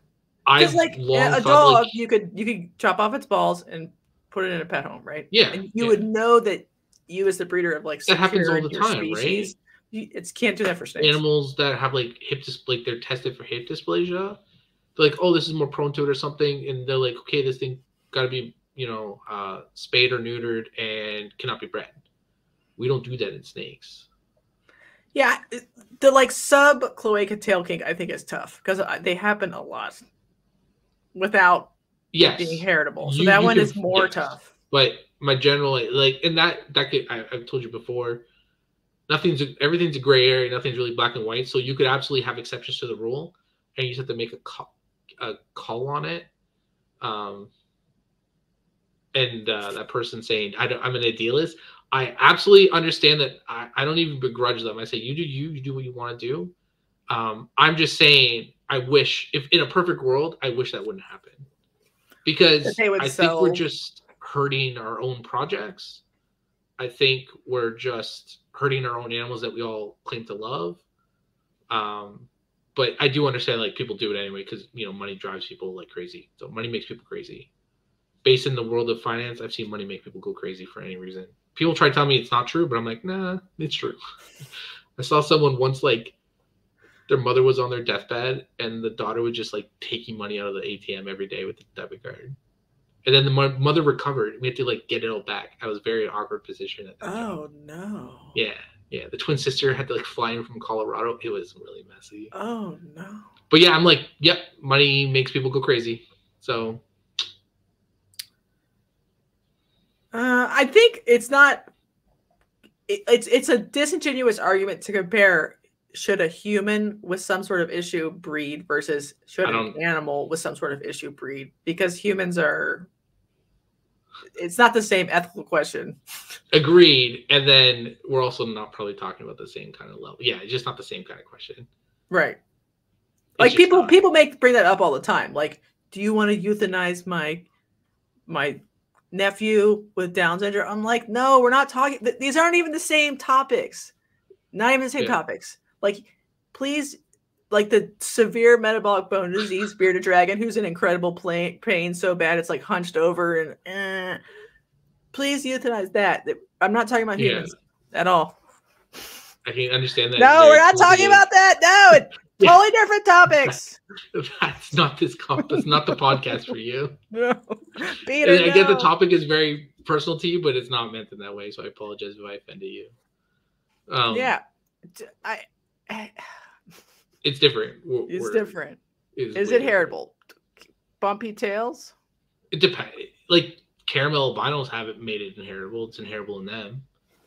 They have more wild kinks, right? Sometimes it's 100% environmental, and there's no. Well, caramel albinos are not environmental. Yeah, right. In caramel, it's not. Like in corn snakes will kink fairly regularly. Will they really? I haven't bred corn snakes yet. I'm going to. I'm going to breed your Miamis. Oh fuck, good. They kink a lot, but I literally think sometimes it's linked to the line or whatever, maybe inbreeding. So I think they just got like a weird vibe. Like the mom didn't put enough vitamin A or something in the eggs. And so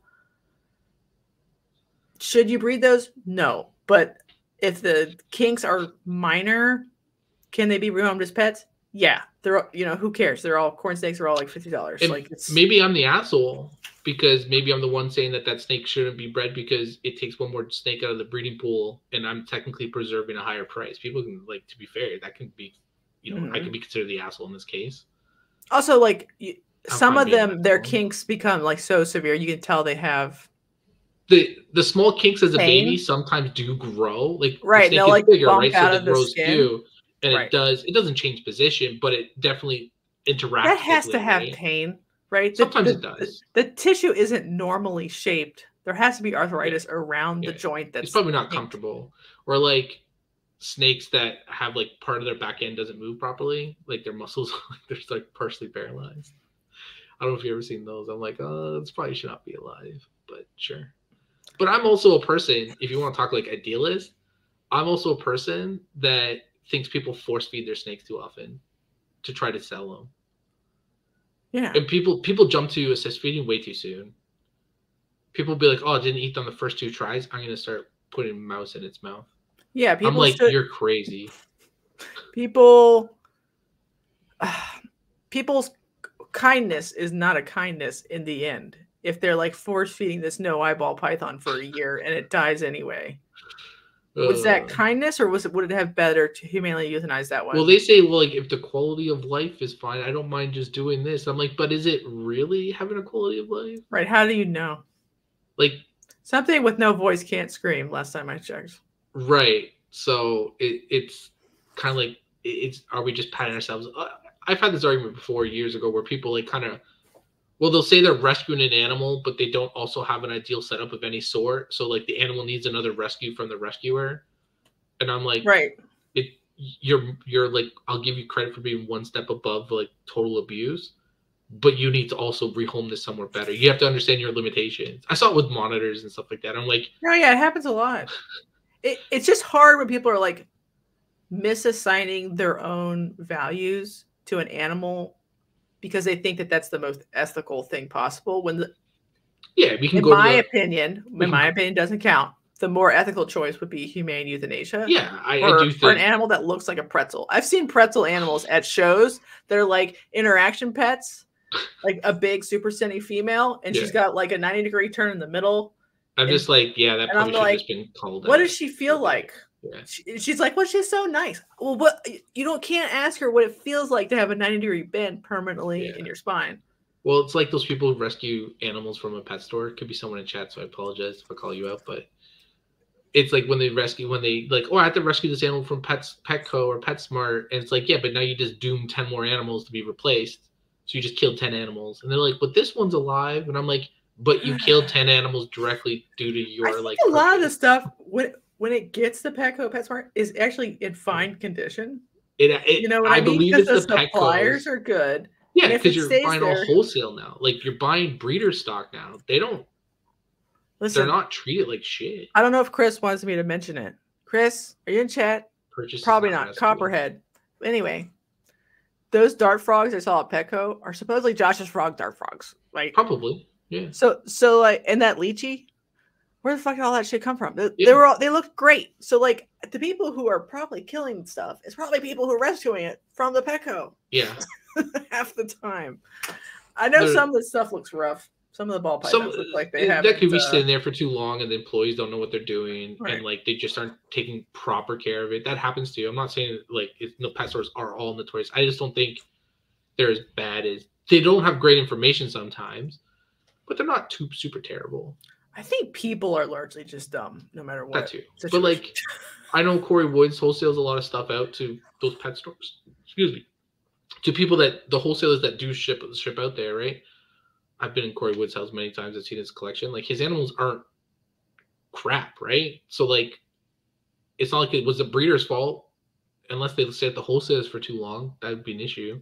Yeah, I think a lot of the things that happened that were bad when I worked there were almost like deeply unintentional on every level. Yeah, I worked like in they would come in we have clean, but like the cage we had, you couldn't get the humidity up because you had to use regular bark.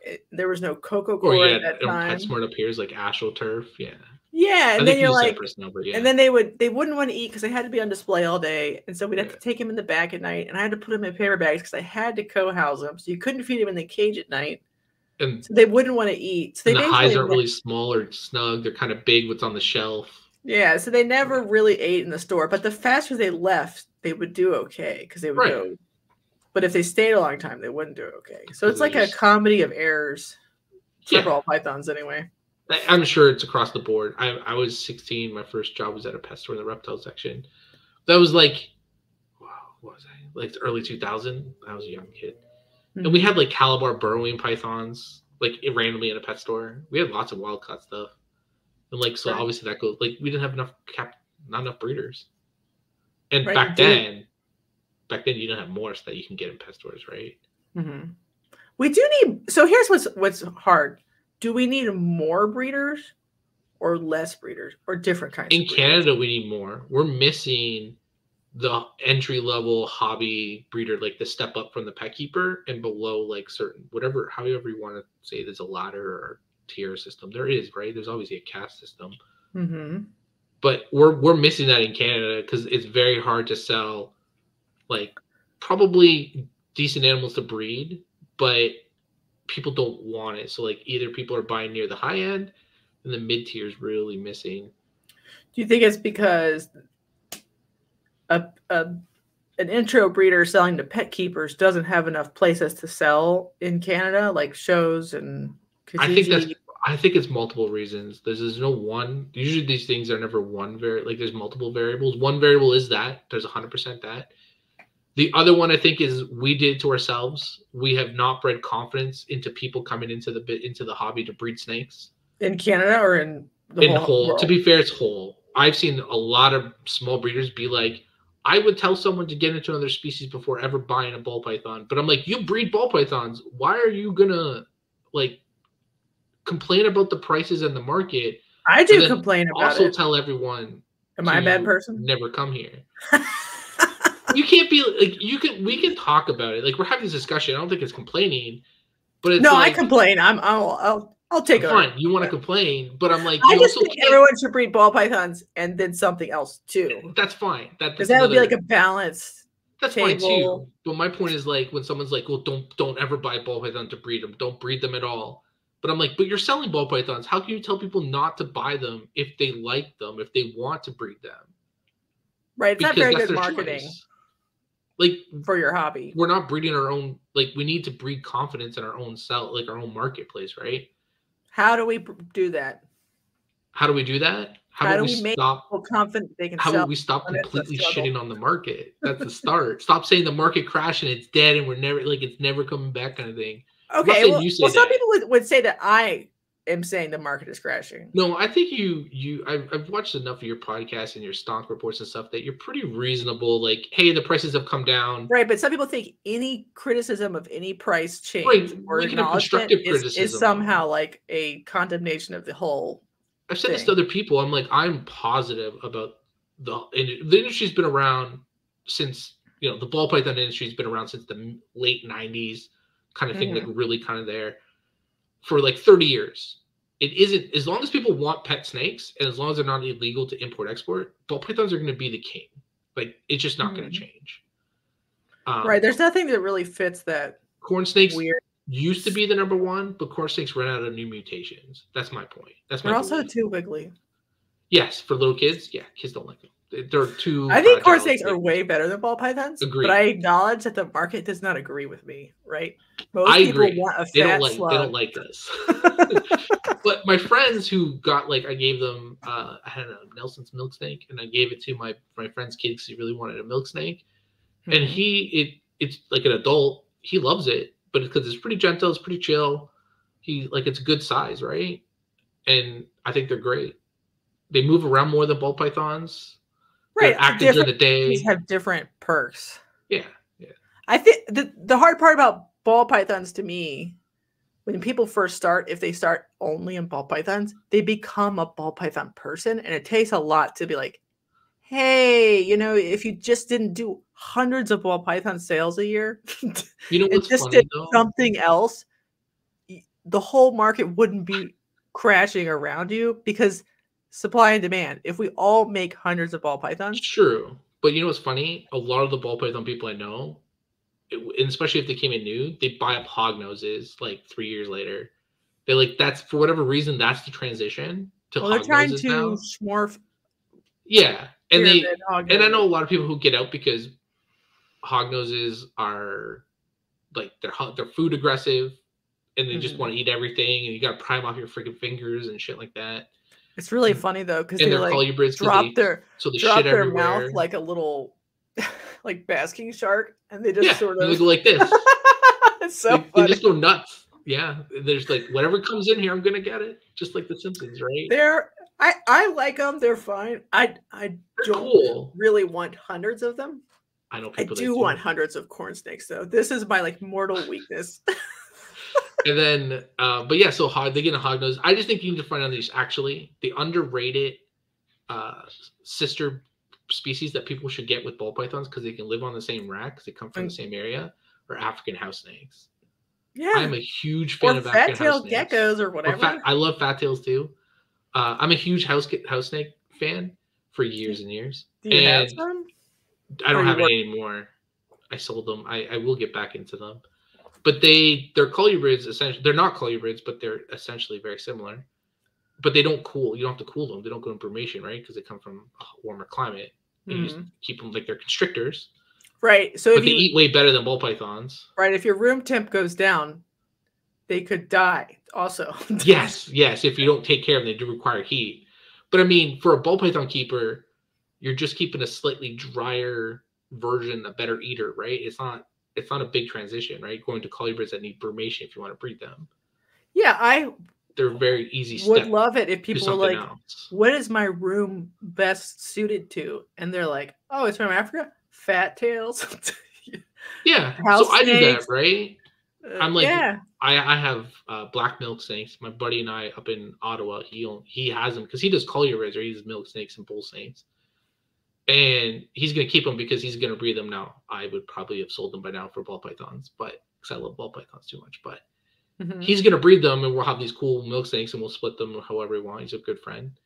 And like every time he shows me pictures, they tickle my fancy because they're fun to look at. They're super big, cool. Yeah, and they just look different. So people want to look at something different sometimes. And he gave me an albino tangerine hunter and milk snake, and I love her. She's actually in a little enclosure in my bedroom, and just like, here you go, here's your mouse a week, and just like back to when I was a kid, right? Themselves.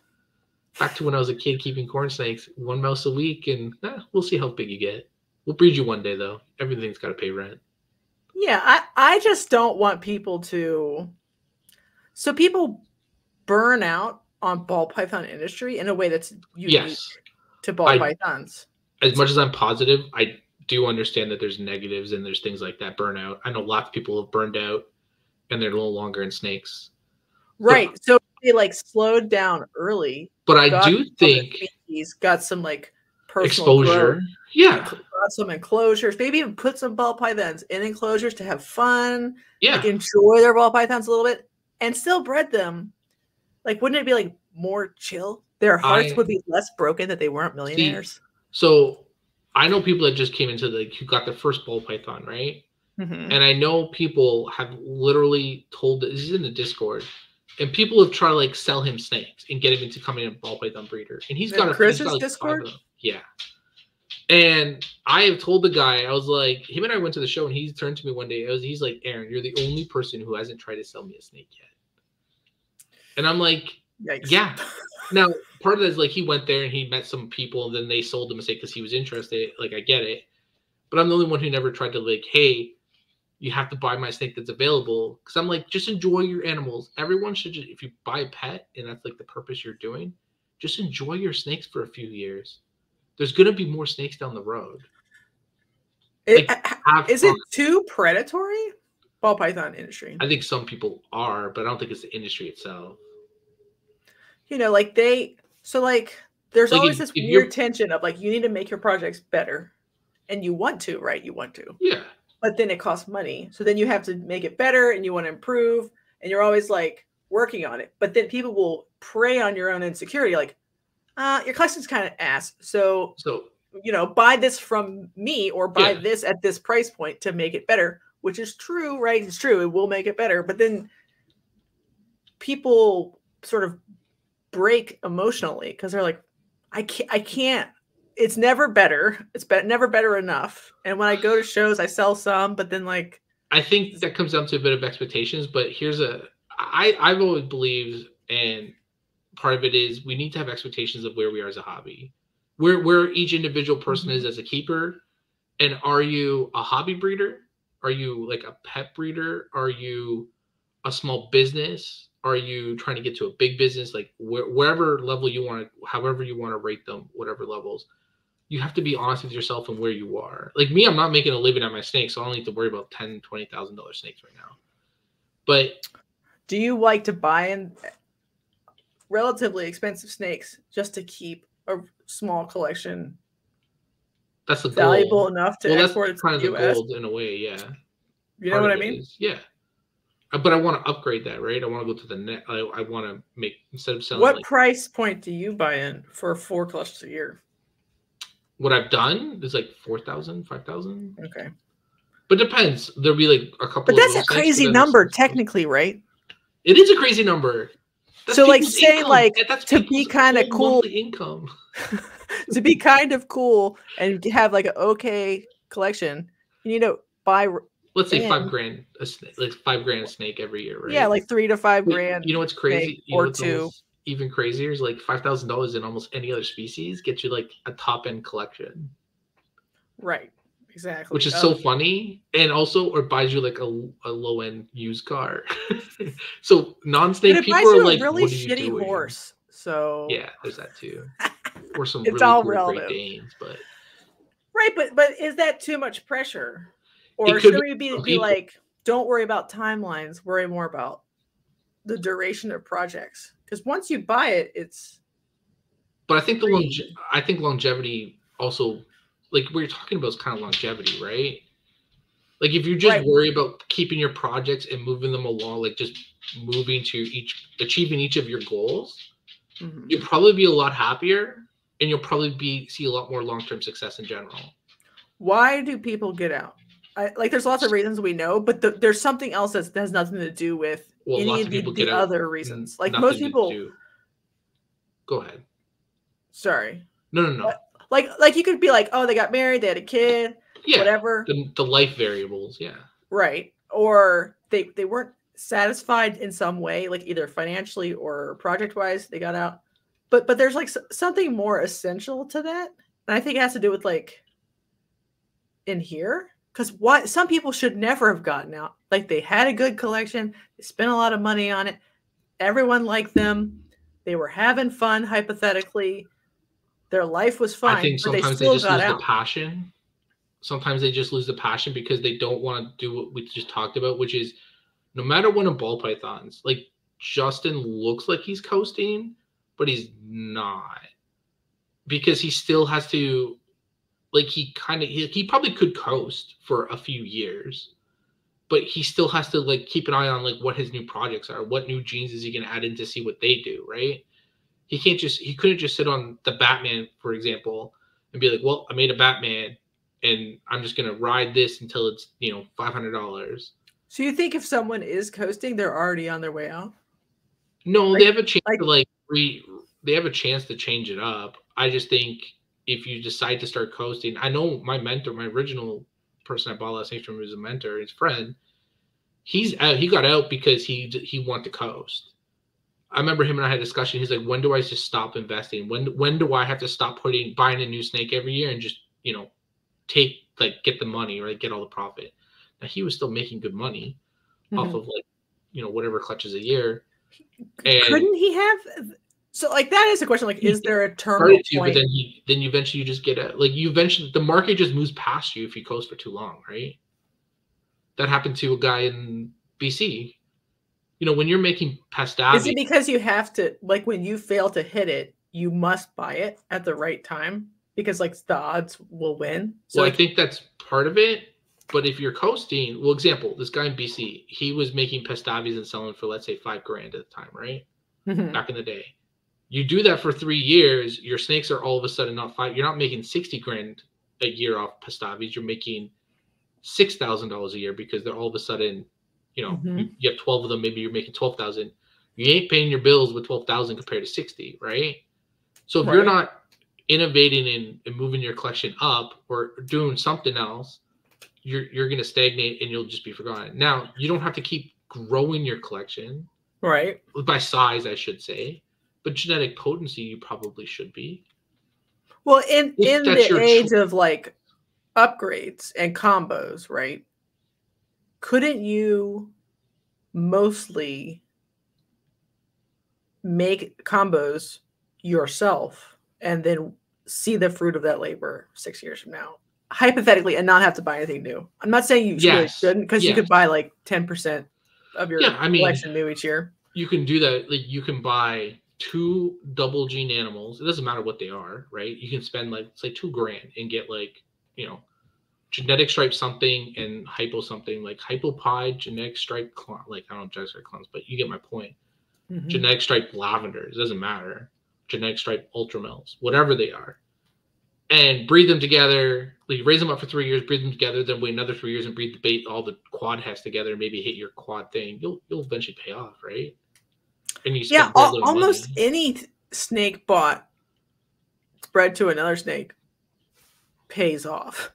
Always. Yeah, because like sometimes it takes multiple years. Right. But that's what goes back to expectations, though. People put expectations that they're going to make $1 million in a year. I think people give up on thinking about it every second of the day. Yes. They just get tired of it, really. Doesn't matter how much you put in or how well. Yeah, well. But if you've chosen you gotta be able to got a little bit of the tism. But if you chose, I think about it all the time too. But you need, first of all, you need to take breaks. That's why I do have a milk snake, is because it gives me a break from ball pythons. And I don't think I could exist without. I don't think I could exist without having other species around, right? Because I just love my snakes and stuff so much. But I don't know. And not everyone's like me. Some people, just like you said, they get into ball pythons and they're only ball python people, and then the grind wears them out, right? No, sorry. Yeah. Well, do you have 1 million of them? You possibly could. You said $350 each. You didn't say how much. You didn't say how many you bought. I think numbers check. Yeah, there's something in people's heads that changes when they get out, and it has to do with like that demotivates them no matter what position they're in, and it could be lifestyle, but I think it has more to do with like, because you can have lots of lifestyle things fuck up and still keep your snakes. There's if also, you really wanted to. Yeah, but there's also a lot of grinds to it, right? If you're doing shows, it doesn't matter if you're shows or posted online. I've grinded you just have to deal with the tire kickers, the window lickers. You have to deal with all of that trash that comes along with selling stuff.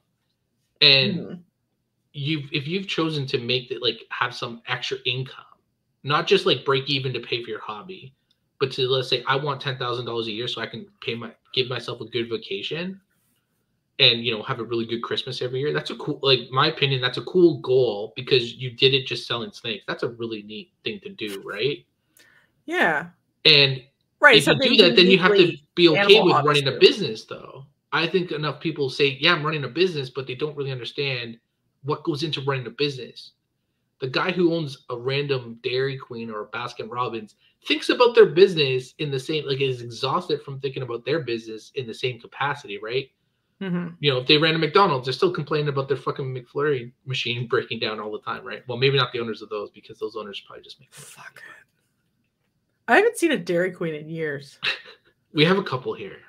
Respect. I used to go there all the time when I was little, but yeah, they're gone. I don't know where they went. We have them up here still. They're good. But you still get my point, right? Like, I think you said it's in here. I think it's up here a lot of the time too. People want to treat a ball python breeding business or any reptile breeding business like it's a 9-to-5 job where they can check in and clean snakes and post one picture on Instagram. Business, then. No business does 9-to-5. Right. But it's not even like that. It needs to be like sort of like an all-consuming madness to keep you motivated long enough. Yeah, and I understand where the burnout comes from. I understand you still have to clean out 100. Like, even if you're not making money, you still got to clean 100 tubs, right? You still got to. I don't even mind that part. I just hate people. Well, okay. I actually, everyone says that, but I've always dealt with people. I like dealing with people. I have no problem. But you know, you have to be a salesperson. You have to be a salesperson. You have to be a lot of animal jobs. Caretaker, a scientist, all this stuff, right? It's a lot. Delivery driver, logistics for shipping, a rat breeder sometimes if you want to do that. Like, it's a lot. And I can understand why people don't want to keep scaling or keep it lower. Yeah, it's always easier to like be like, oh, it's a pretty fun hobby if the size of the burden isn't that bad to begin with. I don't know if he's still here, but Tristan, I bought the lesser tri-stripe from him. I was at his house on Monday picking it up. And he showed me his collection. He's happy with his. He said, "Yep, I just want to have like 40 adults." And he's getting some carpet chameleons. He's got some leopard geckos. He's got leopard tortoise. He's got really cool stuff. And he's happy like, with that. He's happy with his skill because he also has a 9-to-5 job that pays his bills, right? Right. So it's good to be happy with what you're doing. And I'm like, yeah, everyone gets to a level and they got to be happy where they are, but the world doesn't work without them. The hobby doesn't work without guys like that, right? Right. I think that's most of the hobby is really like the meat and potatoes of the hobby is a happy guy snakes. Doing snakes in 40, 50 snakes. Yeah. Yeah.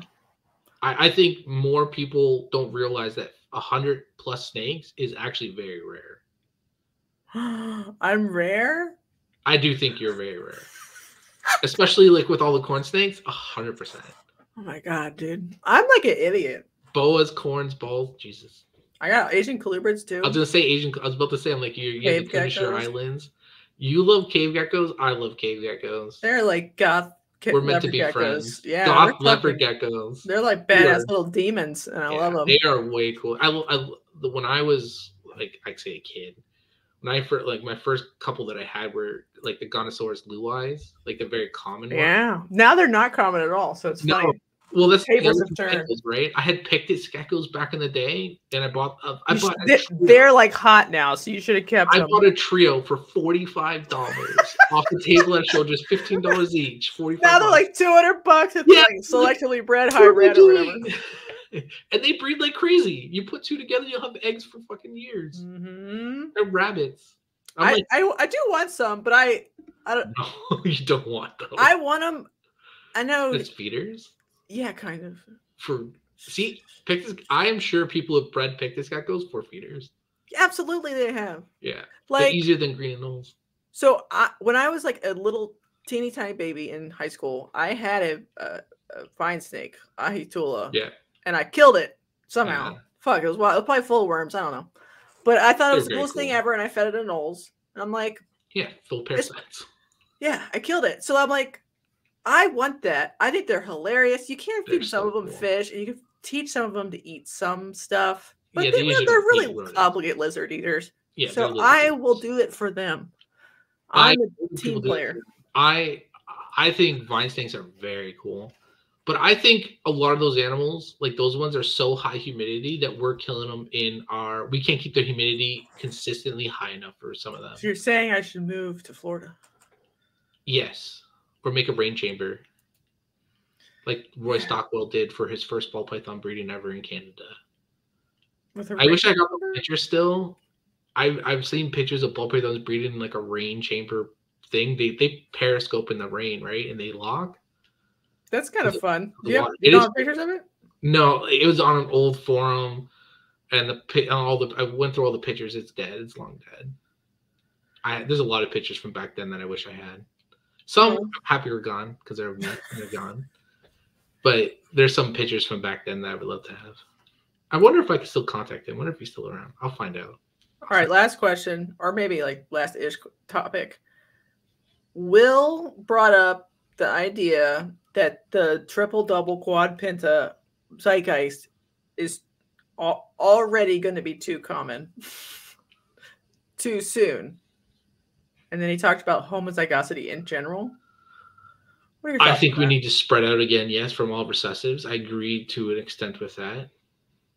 With testing, it's going to become really common. In 5 years, you'll have quads being, the new triple, right? Right. Like it's not even going to be hard to do because we have tested. Well, you can do a quad to a quad and make quads 100% hets, and then just breed them back together to make the penta or whatever. Will bought quad het males. 2 of them. He ended up buying brothers from Canova. He told everyone in Discord, so it's not like I'm. Well, he said it on our live. Yeah. So there you go, even better. But he's going to breed that to like triple heads or double heads and then test for all the stuff, right? It has monsoon in it. I think it's monsoon, DG, something. Everything's got a test except for the monsoon right now. So his point is to sell. And so is everyone else because they've already been doing it. Like there's a penta. And it was on Morph Market. It was $8,000 for that male, that quad head male. The funny part is 10 years ago, nobody would want to buy that male. 5 years ago, nobody would want to buy that male. Especially for $8,000. Well, I'm pretty sure like the DG Xanthic Monsoon will be cool if it's alive, right? It's going to be alive. I think all Corys are alive. I should bug them. See which ones live. But so like the question is like, what is stage 3 in your opinion of the ball python zeitgeist? Because before we even finish like hitting a lot of doubles and stuff, we will have made a bunch of pentas and then all be like depressed and confused in about 2 years, is in my opinion.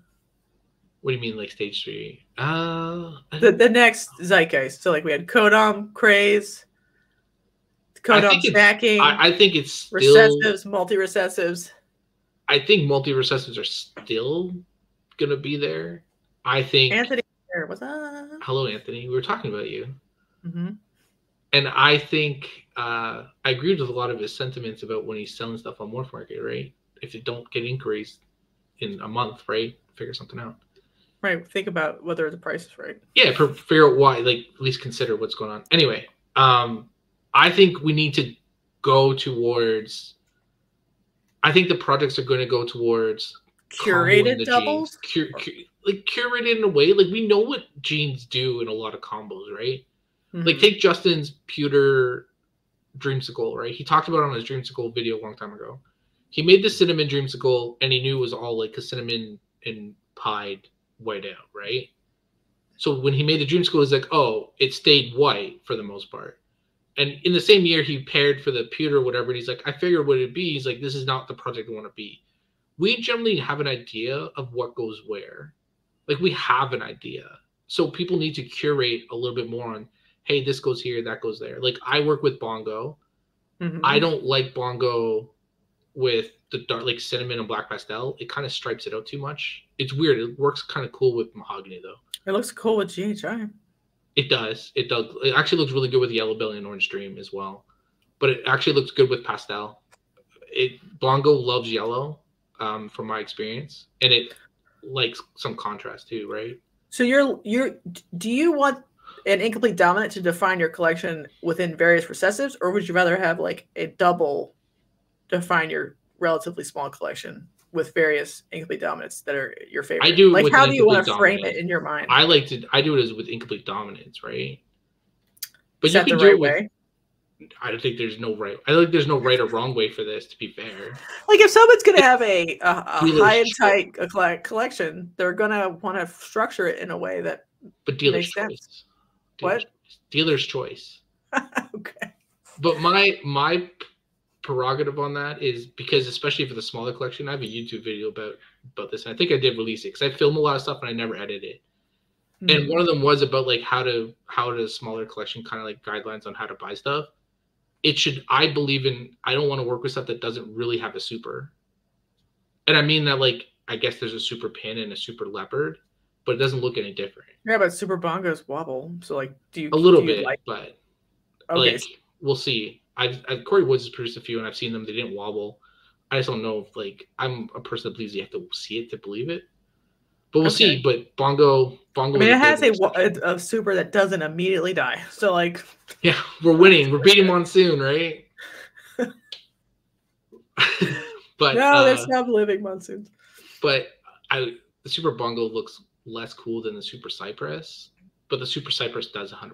I know it's supposed to wobble, right? Worse than the Bongo. So I heard it was worse. But then I've seen people sell, so Cypress spots are supposed to wobble. Yes. A decent amount. And some of them do, and some of them don't. So I don't know what the ratio is. You want to throw the wrench in this? People have said the Bongo spot nose, even though they're supposed to be allelic, are not allelic. They have to be allelic. Nope. That's what the breeders who produce it.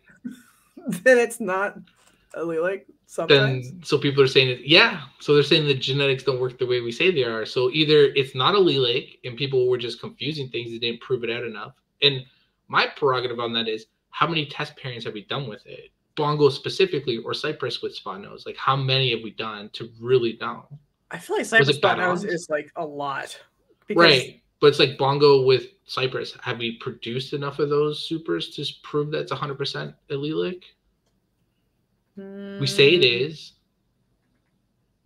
I mean, people can keep trying, but like, all you have to do is prove it with one of them to prove it's allelic with all of them. So I don't really care. But then people are saying that's not true. The people who say that bongo That's not how spanos is not genetics work. it's saying it's not.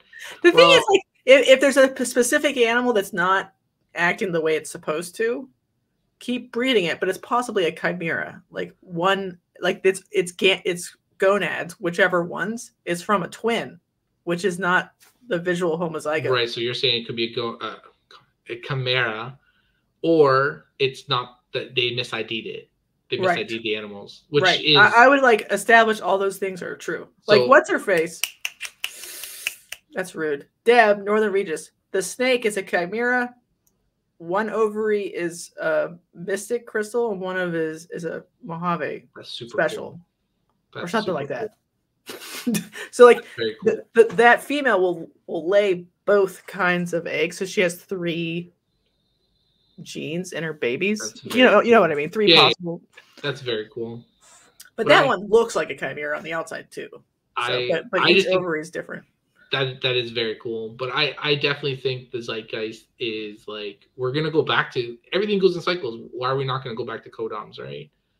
I think people are gonna use them. I think the next thing is using supers as the new recessive. So super asphalt is gonna be treated more like a recessive. I'm not saying it has to be asphalt, but that's a good example.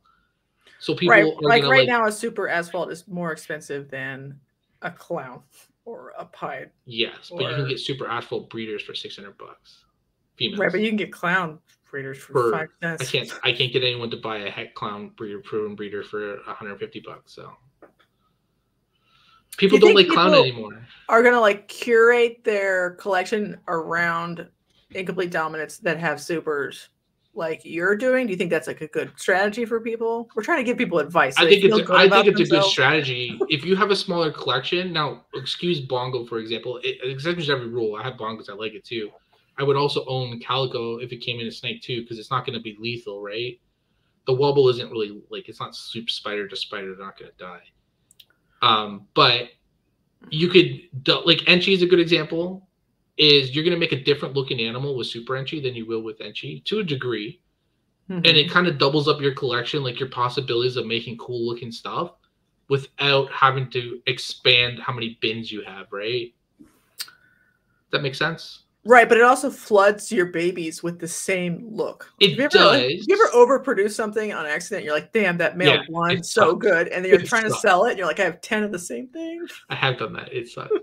But at the same time, is if you don't pair for like potentially having that, you could also end up with like nothing. Like you can't like, it's a gray line where you want to keep like in my video. I actually say to people, I'm like, double up on your females for your production. If you want to make, it doesn't matter what it is. If you want to make like DG clowns, right? Buy 3 double head DG clowns because there's a chance that one's not going to go. Like, what's your odds on everything, right? Yeah, sure, you can end up with like 19 of them or whatever amount, but if you don't, like, you kind of like you have to play the odds to some level, right? Listen, I'm all in on like volume on accident. And like, I mean, I breed to hold back 5 for myself and 5 to sell. Yeah, right? maybe that's how I pair and breed. Right. Like I want super GHI clown everything. Fuck. Yeah, super GHI. It's super cool. Yeah, it's super GHI Kryptons and super GHI. I like the super GHI. Right. So I have dozens of GHI combo heck clowns. But that's my point. You have a lot of GHI, and you're gonna at least keep making progress in all your projects because you have the animals there. If you buy one and you're like, I really like super GHI clown, you could get nerfed for 6 years if she doesn't want to breed at all. Right. So then your animal becomes obsolete. Like your project becomes obsolete, at least on a monetary thing, and you have to move on. Right, but am I going to overdo super GHI by just being so interested in super GHI? Will you overdo bongo by just being too interested in bongo? But that's the point of like where everyone, all the big breeders say, breed what you like, right? You have to work on the project that you like. I mean, I like other things too, but I definitely like GHI. But like, is that considered like, I don't know. I think GHI is actually an underrated thing.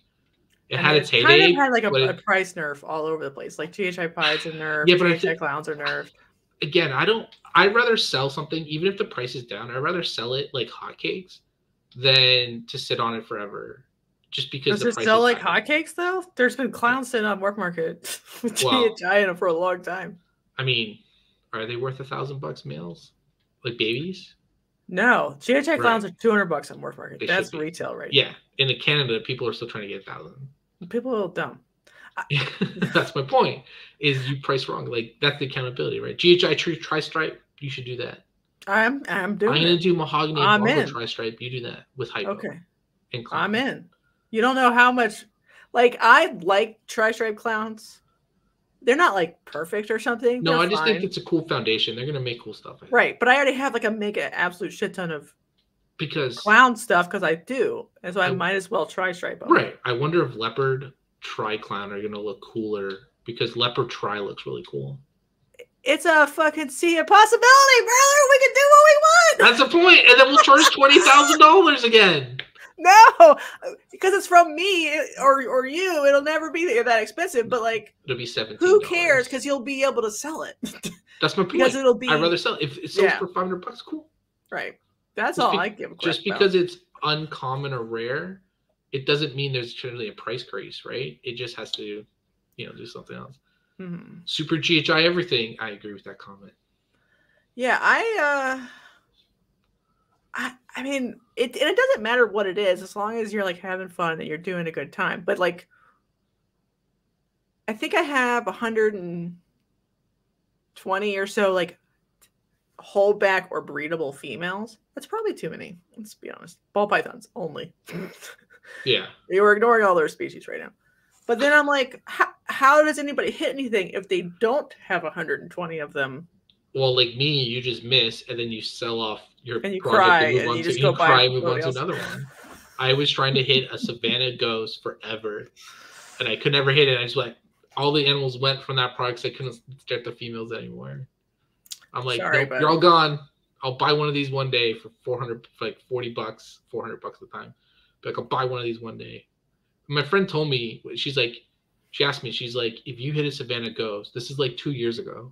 She's like, if you finally hit one, what are you gonna do? Aren't they like $200 now? Yeah. But I just want to really hit this year. I made all the stuff right because I couldn't find the ingredients in Canada, and I didn't want to import a $300 snake for cost. No, right. So I was like, I'll just make. I have the ingredients. I just have to make them all, and like individually and stuff. So my friend's like, what would you do with it? I'm like, well, they're not worth anything. So I was like, I don't know, take some pictures and then sell it. I was like, what else am I gonna do? Just like, cool, I dashed this. Like this thing's super cool. That didn't like inspire you to go, I don't know, make Savannah ghost tri-stripe or something? Like you didn't want to keep the female to like make hets off of. No, she had pastel, and I was like, no, I don't want pastel. Okay. I want pastel looks good in tri-stripe.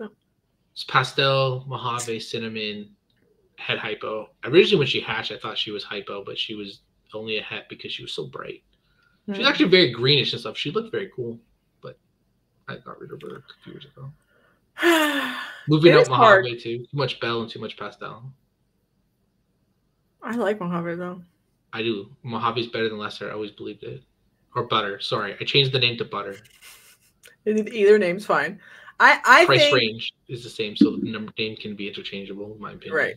I think everything is fine if someone is an advocate for it. It's just right now there's so much like slop in the zeitgeist, like people talking what people want. People buy snakes they don't even really want because they need like the value.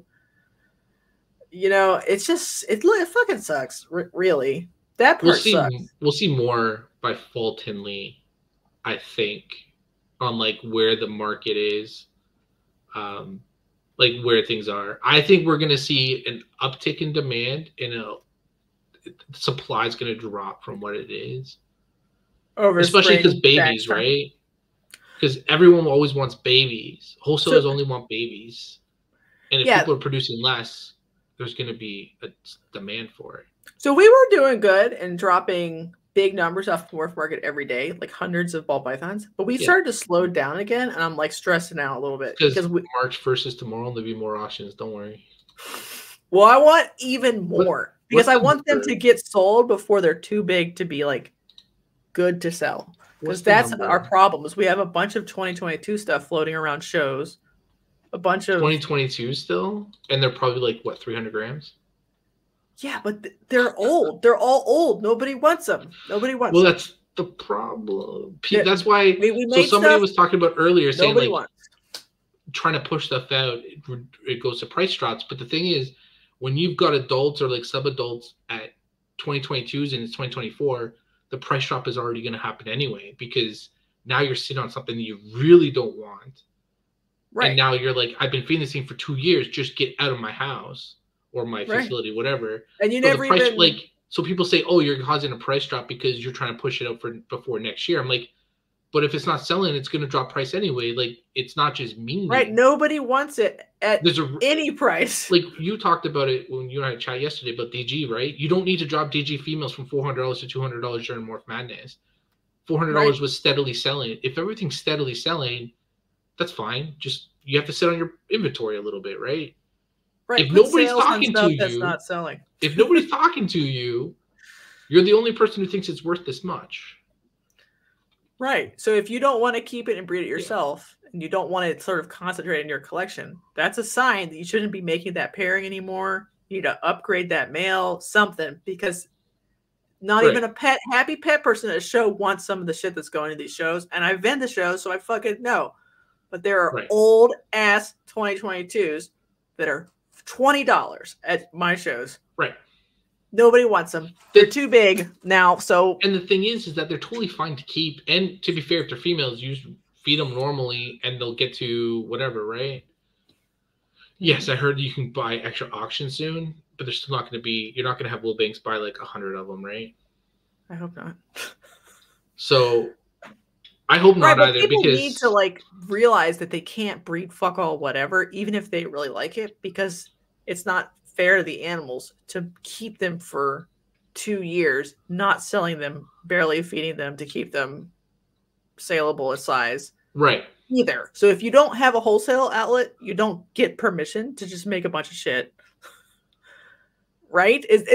Can't those things both still be true at the same time? Yeah, more than one thing can be true. As I said, I'm like, people trying to think things black and white, like only this is the cause of something. I'm a believer that it could be anything. Like, there's so many variables, right? And everything's individual to the breeder if we're talking about breeders, right? We go back to, where are you on a scale? Maybe you and your family have 10, you and your kids have 10 snakes, and you want to make some cool stuff. I don't care if you want to make bells and you have Mojaves and Lessers. Hopefully you don't think you're going to get $200 for Lessers because they're all morph market for $200. You realize they're $50 animals and blow them out. Even for bells. Bells also are, $250. Yeah, I think people look at morph market prices and think that that's a reflection of what will be their show prices, or what price that they can command even 6 months from now. There's a lot of like fantasies here, and I think people, like 8 years ago, I was selling bells for like $250. People were like, "You're crazy. They're $500." I was like, "They're not." I was like, "You're lying to yourself." If wholesalers are buying them, that means big breeders are not getting good money for them, and they're sitting on them too long, so they're wholesaling them. If they're wholesale, then the market value is not what you think. Right. So anything that if it's a large rat, Daniel, you can definitely feed your snake once a month. Right. Right. I mean, you can feed a baby once a month too. I don't care. It's just like, what are we doing that like? It's partially like the panda's fault. People maybe like misassigned the amount of demand they thought was going to happen coming into 2022, because they're like 21 was fire. Breeder females were like, breeder female pies were like $3,000. Right now they're $300. That was not sustainable. Clown females were $2,000. That's not sustainable. Right, but how, without being a bitch and like hurting people's feelings, do we share the correct message to like new breeders? Like, don't get out of the hobby, but try to pair stuff that is within your price range, but it will sell. Because a lot of the stuff that was told to people, like breed pieds, breed bells, breed albinos, breed bananas, that shit is flooded as fuck in my market. So I've taken pieds to shows for $150. And you can't sell them?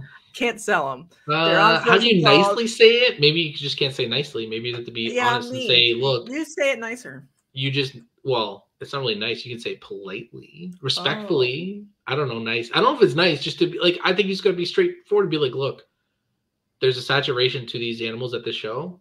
You need to just sell them. You Right, don't want and to take maybe them at home. other You don't want shows to there feed isn't that them. saturation, but like, Right, but you're not a breeder there. You're not there. a lot of the advice online might have even been okay pre-panda, but in a post-panda world,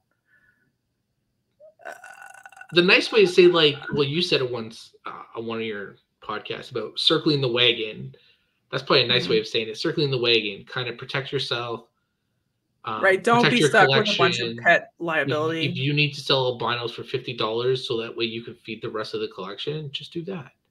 Like, don't worry about the money. If they say, oh, I've already put $70 of food in it, well, $50 is still better. $20 loss is better than a $100 loss if you sit on it for 6 more months. Right. So people need to know that they have permission to do auctions. So because like there's 2022s aren't getting any fresher. It's funny you say that because the Canadian auctions have 16 ball pythons for sale today on Morph Market. Like all of Canada's Morph Market, yeah, ball pythons are 16. 16, 6. So you talk about population density. By the metrics of Morph Market, we are so scattered, and it's not just the like everyone tells me, oh, just the population. We don't have the size of the Americans. I'm like, that is absolutely true to an extent, but there's still other reasons why we're not doing this stuff. Like why? And it was Will that put up he put up a pastel hurricane double het G-stripe DG. Was that to encourage other Canadians to put stuff up? Well, I think he just wanted to try it and see what happened. And then all of a sudden Canadians felt they got the permission. JP, Jordan, he put them up right after. And it doesn't matter what they put up. It was just that. Is there like a Canadian voting block where you guys all work together in some sort of cabal? I don't know. I'm not a part of it if that's true. Dang it, you didn't get the invite to the Canadian maple syrup No, cabal? it's probably because I would tell everyone, be like, you guys are stupid. I'm just pricing what I want because I don't give a shit. I'm not even in your world. Like, Corey, man, you're dealing with monsoons and sunset hypos. I got fucking bongos. I got bongos, het clown. Bongo double heads, hypo clown. Come on, I still work with hypo, for God's sake. Corey works with hypo. Yes, he does. I got hypo from him. Yeah, I bought hypo from him this year. I don't know. It's really hard because like I'm on everybody's side here. I'm on team we should breed less ball pythons because it's not ethical to breed this many. I'm on team we should breed more ball pythons because they're like a pretty good pet. I'm on team if we breed less, prices would be better and more stable. But if we don't breed more, then hypothetically you fall behind. Have more people come in, but you're also not going to have more people come in, right? Because the prices are too high. When people talk about saturation, here's my view of it. Like there's 41,713 snakes, ball pythons in U.S. Canada right now in Morph Market, which is down, right? Which has gone down like 1,000 a month for the last little bit. Yeah, it's pretty months. Like especially versus last year. We are we've hovered there. I don't know how many are like outliers of like who didn't mark sold, who didn't do this, that, or the other thing, right? But what like everyone says, oh, it's saturated, but there's a lot of markets that aren't posted on Morph Market that are just as saturated. There's a reason why nobody wants corn snakes, but there are a lot of corn snakes, people producing corn snakes. Right. It's because there are shops that produce 50,000 corn snakes a year to sell to Petco exclusively. But that's my point. That means like the total populations of corn snakes in the country is really high. Right. And my point is like everyone says, oh, ball python saturated. I'm like, there's a lot of saturation. People just don't it's not as concentrated, like you don't see the numbers as much. And my point is that it's never going to be everyone's going to put a snake on Morph Market and then in 3 weeks it's going to be off Morph Market. It's not going to be 0 to 1 every time. Like right, maybe 40,000 isn't the right number, but what is the right number of consistent inventory on the market? Right, that number could stay 40,000. The question is like, is that 40,000 desirable animals that will have a successful placement in a pet or breeder home? And I think some of the animals on there are not. Agreed, but that's something that's where I'm worried about. Always going to be saturation. That was always a thing, though. I know, but what do we do about it? I don't know what you can do about it. You just gotta hope that better people stop treating animals like pieces of shit and just do better for themselves. But I came to the conclusion many years ago that I treat my animals with the best care I can give them. I love my animals. I feed them well. I love my snakes. I've been keeping snakes since I was a kid. And that's never going to change. And for me. But I'm like, once they leave my hands, I feel bad when I sell a breeder female because I'm like, you've been a part of my house for 8 years, and I love you. You don't give a shit about me, but you know, I hope that they live a good life, right? Right. Yeah, a lot of this is like dumb navel gazing stuff, but like, if you're going to breed ball pythons, you have to look at the situation on the ground, which is there are a lot of some kinds of ball pythons, maybe too many, and they should have been wholesaled strictly to a wholesaler when they were pet only. Agreed. And they should never have gone into the market as like a... To protect against that, people have to stop trying to get every dollar out of every snake they produce. That's correct. I think that would on breeders' fault, though. When we talk about, they should have wholesaled sooner, that's because people are trying to get $250 out of a banana male when it should be sold for $50 to a pet store. Why can't we fix the morph market's wholesale section? What do you mean? So right now it's like a sale. Like if you buy 5, you get 30% off. It should have been lots that were dirt cheap, $20 a head, $15 a head. I think the wholesale section should just be deleted. Right, but I want wholesalers to buy real wholesale from people who know the real wholesale price. Yeah, but they're not on morph. Those wholesalers aren't on morph market. I know, but I want them to be. Sure, but then you'd have to do something different. I don't know. I know. Like what happened now is just a different version of a sale function. What I don't like about it is that you're essentially seeing that someone's willing to take less money. Oh, you buy 3 animals, but you get them for a stupid price. Right, it's the buddy price reveal. Right. And I'm like, I don't think that should have been. I don't think that should have been done. Right, it fucked it up. And yeah, I think it fucked it up for people. I think it was not a bad feature, just executed incorrectly. Now, I am of the opinion that dairy and the morph market aren't like above making mistakes, and maybe they thought it would work a little better, but now they should go back to the drawing board. It's been out long enough to say, did this really work? Right, do animals sell at the wholesale price off of the wholesale? Right, how frequently? I know Darian. I believe in much about morph market as a whole, that they've released the deal section, the auction section, and the wholesales. They're trying to sell more snakes for people. Mm-hmm. That is, in my opinion, a good thing. We just need to tweak things every now and then. I don't want to, like, people talk about shitting on things, right? I meant $50. Yeah, they'll sell for over $100. I get asked for bananas and banana pies all day long from pet store wholesalers. They're like, "Do you have this?" I'm like, "I don't breed pie at all. I don't own it. I don't own banana anymore either. I sold my last one." Right, but a banana on morph market is as cheap as $50 already. Yeah, males are $50. Yeah, so like, yeah, it should sell in a pet store. It'll sell for $100 though. Right, but if you sold it for 20 or something to the pet store, 15, because you didn't want to retail 10 of them.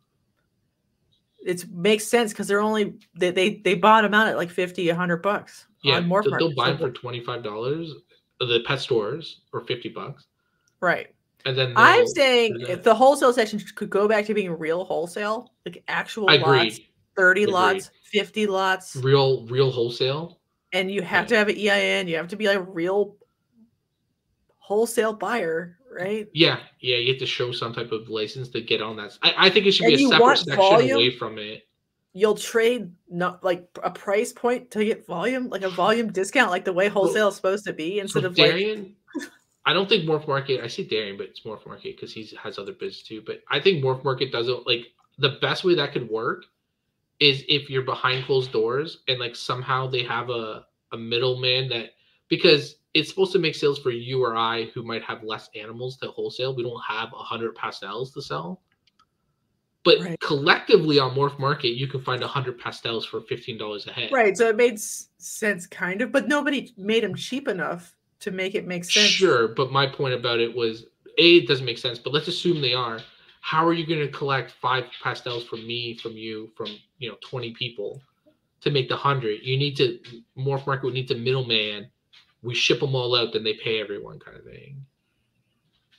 Right. There's no good, like the way they did it is not great, just really but maybe there's too many ways to do it. I think it's just like clunky. Yeah, like if you go to Fauna right now, you can see ball python lots. Sometimes they're 5, sometimes they're 10, sometimes they're 15. So a lot of times they're too big. Technically, they'll be 200 grams or something. 200 grams. But because they're you know, a cheap and with a cheap price, right? Somebody like a jobber or somebody, maybe not even a pet store, buys it and flips them. So that is what it is. That's just what I thought this was going to be. 5, 10, 15 cheap. I thought so cheap too, price. but it wasn't. It didn't turn out the way I thought it was. I thought it was going to be the way you're talking about it. Like I'll be honest, my single gene animals are $25 to pet stores. My doubles are like 40.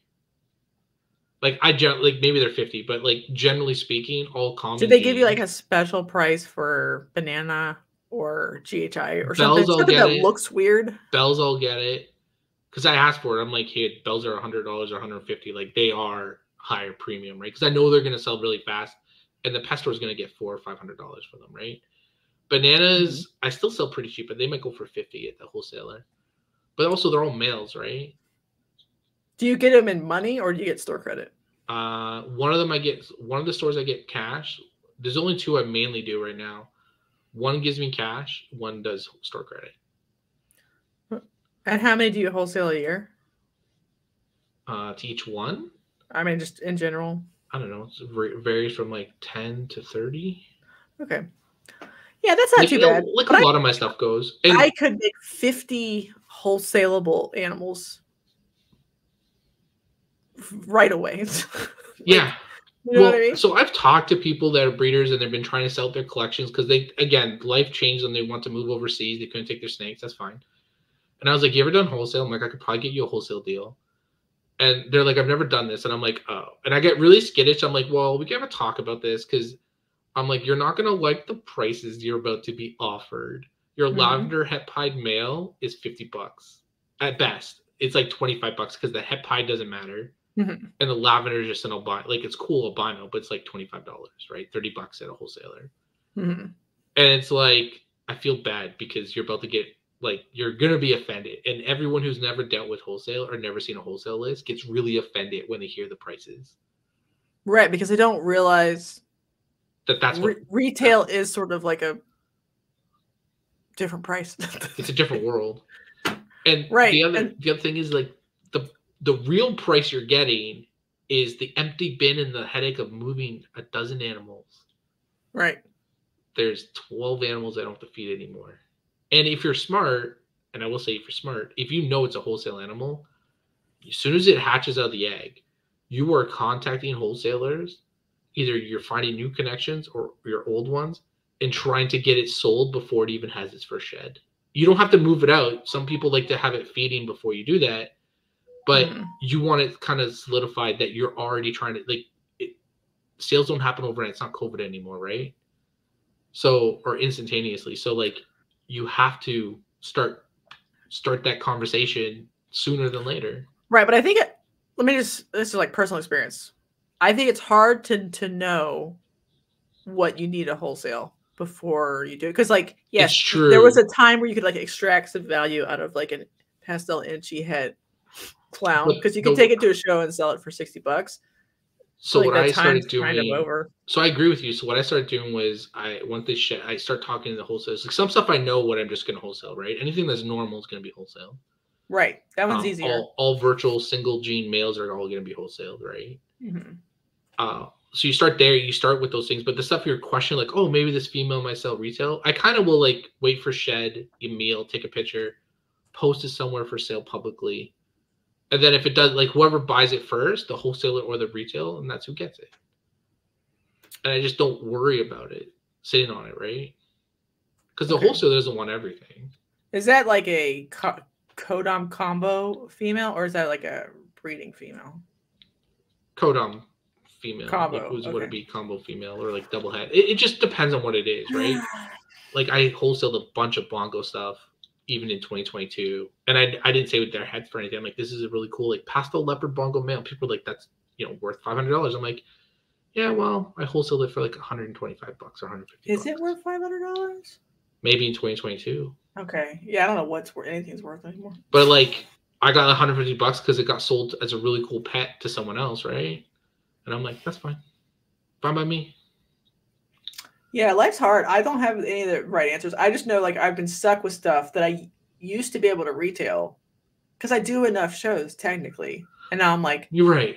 It's unretailable now, but I didn't know that. Now it's 400 grams. Right. Fuck me. Right. So that part is where you're kind of stuck. And that part, you just have to take a loss and be like, I need this out. Right. That's why you auction it right away. It doesn't matter. $20. Yeah, auction. And that's, or I don't know if you're like, do you do trades? I will do anything. Yeah. I will turn tricks on the corner to sell some of these fucking snakes. Don't think that's true. You know what? Might not be true technically, but it's true in Warren spirit. Booth, you're gonna start sending him stuff like he doesn't have snake eaters, right? No, he said he doesn't have snake eaters. They start sending him stuff like, here you go. Here, he wants to pay for testing for random stuff. He doesn't, because I would give it to some happy kid somewhere. You know what? As long as it has a cage, it's not going to be tortured. I literally don't care, and I know a lot of people agree with me with that plan. But like, if it's free and you give it away to show, you're often consigning it to like a horrific death, because show people are poor and they can barely afford or read, and you're like, what the fuck is this population of humans here? But that's why I do not like dealing with pet people. As much as we need them to come in, I'm like, I don't want to deal with these questions anymore. Right, but somebody needs. I like pet people; they're fine. I just don't like poor pet people, which sounds. Poor pet people should just not be buying animals. But I right, let the pet stores deal with that. Anything. They just can't let the pet store live. people do that. Just they can't afford their kids. Snakes are not cheap to set up. Like they are if you go really cheap, like a Rubbermaid, paper towels, use something. Right. It could be very reasonable and they could grow into the hobby, right? Yeah, but some people struggle even with that. My concern about that is like, can you afford to even feed this thing regularly? No, probably not. And that's where I'm like, it's a $3 meal a week, or like bi-weekly if you want to be slow. It's like, that's crazy. You can't afford $3 a week or $3 every other week. Right. I'm like, you should just not own this. Right. This is true for many kinds of animals too, by the way. It's yes, not, this is not a snake specific. or ball python. I asked Corey Woods once. I was like, bro, you bred like your Leon Burgers. I was like, are all animal people just like crazy and shitty for buying stuff? And he was like, yeah, they're all shitty. Charlie's here. What's up, Charlie? Charlie. Oh yeah, Charlie got DG and Xanthic, right? VPI. Charlie's right? doing it. Charlie, I know people that were waiting for him to get the test for DG, and they're already got sheds waiting for Charlie. So, well, there's one. Yeah, I have like, I don't know why I'm doing it. I'm just like proceeding as like an idiot. Like I have like double DG pied stuff, and I'm just gonna test it. Like they're not worth anything. The females aren't worth anything, right? They're worth like $100, maybe. What, double heads? Yeah, double heads. But I'm just gonna do it because I like to keep them. Right. It's only let's say if I guess that's a question. Should you, if you know something's not worth buying, should you keep it? It depends. That depends on the projects, right? Yeah. Can you buy a better version on the market? Now, if you're DG Pied, you probably can. Like, you could buy an Enchi double hat, then probably sell that and buy that instead. Right. But once I like spend all the money on testing them, I'll be then you're just keeping. That's fine. To be fair, that's fine too. You just then need to change your plans in a way to have. I just need to get out of DG Pied. That's my problem. We'll just have one in sale plus head clown. It was only $5,000, but it also came with pastel. And I don't know if you're a pastel hater. That actually went. Actually, you want to talk about? He said that went to someone in Canada, and they paid US. Oh, okay. The Will snake. Yeah. Have you ever been like in a project and like kind of in it, but not really? Yeah, pied, and then I got out of it. I was halfway into pied twice, and I got out of it. I was like, you know what? I really don't like. I just don't have the passion for this gene. It's cool. I love all the morphs out there. Some I just have higher on my preferred list than others. I don't like to shit on people's projects. I try not to really hard. Like people are like, Sunset's garbage, and I'm like, it looks cool, man. I like Sunset, but I'm like, it's cool. If people like Ultramel versus Mark, I'm like, why can't we just like both? People like Bananas. I'm like, that's cool, man. That's your thing. It's not mine. I'm just not buying from you. That's fine. I think the only time people are really mad at something is if like the amount of money that's like investment money in the hobby is actually not infinite, right? There's almost infinite pet money, kind of in some ways, but like So if someone spends $5,000 on a sunset combo, they're not investing big in monsoon combos. Probably not always. Some people are doing both, but like, right, because they spent their $5,000 on sunset. Right. So Yeah. in some ways, negging a project that you're not in or don't like that much to bring it, to let it fall down to like $500, which nobody really cares either way anyway. There's some sort of. But we talk about the health of the market, right? So if we're always constantly shitting on things, like, is that not, as much as we say it doesn't affect things, human psychology doesn't work that way. If you keep hearing enough negative stuff about it, you can easily build up a subconscious but maybe that's what people want. It. No, that's true. They very well want could to neg sunset if they are in totally. I get that. I just don't think other dumb project. I think those people need to shut their mouths. Is my point, and stop doing that. I think sunset is. Why do you want someone to shit on your project in the same way, right? And but they do also. Yeah, I think it's. I think it's all dumb. I think everyone's dumb for doing it. But isn't it just natural? Like people shit on either football teams. Like your football. That's different though. You're not financially invested in the same way, right? You didn't spend $10,000. Tickets. Yeah, but you didn't spend $10,000, and the premise of like them doing well is going to cost you your retirement. It's confusing. I'm not sure if it's morally reprehensible to shit on specific morphs. I think it's probably fine. I think it's fine to constructively criticize and be like, well, sunset tends to brown out. I'm a mean negative person. I would like to shit on some morphs sometimes. I try not to. In private I might, but I try not to ever publicly. I don't want to be rude to someone else's passion, right? Because you're kind of shitting on their passion too. What if it's bad for the animal? Like if they're breeding desert?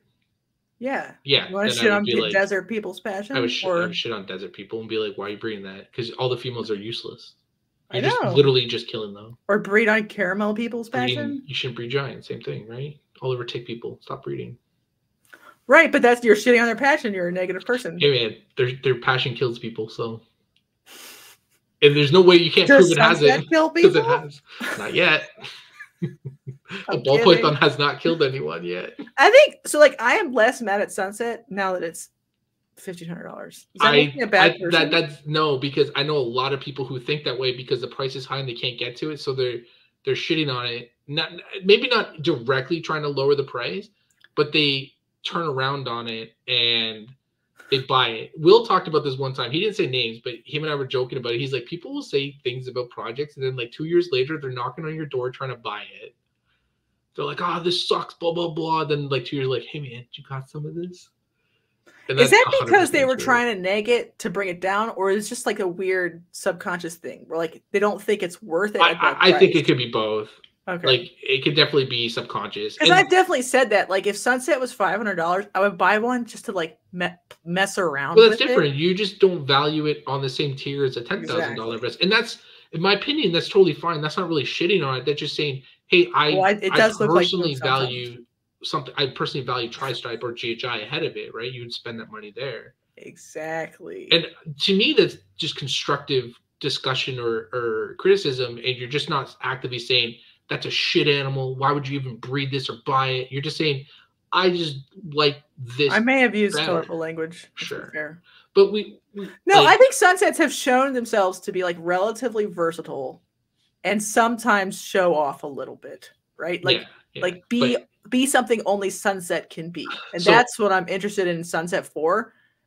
You know, it's just like, I like blue ass looking snakes. So I like hypo snakes. So speaking of, that's my number one. Sunset is like the opposite of that. So like buying into projects, where would you buy a Zakenzi?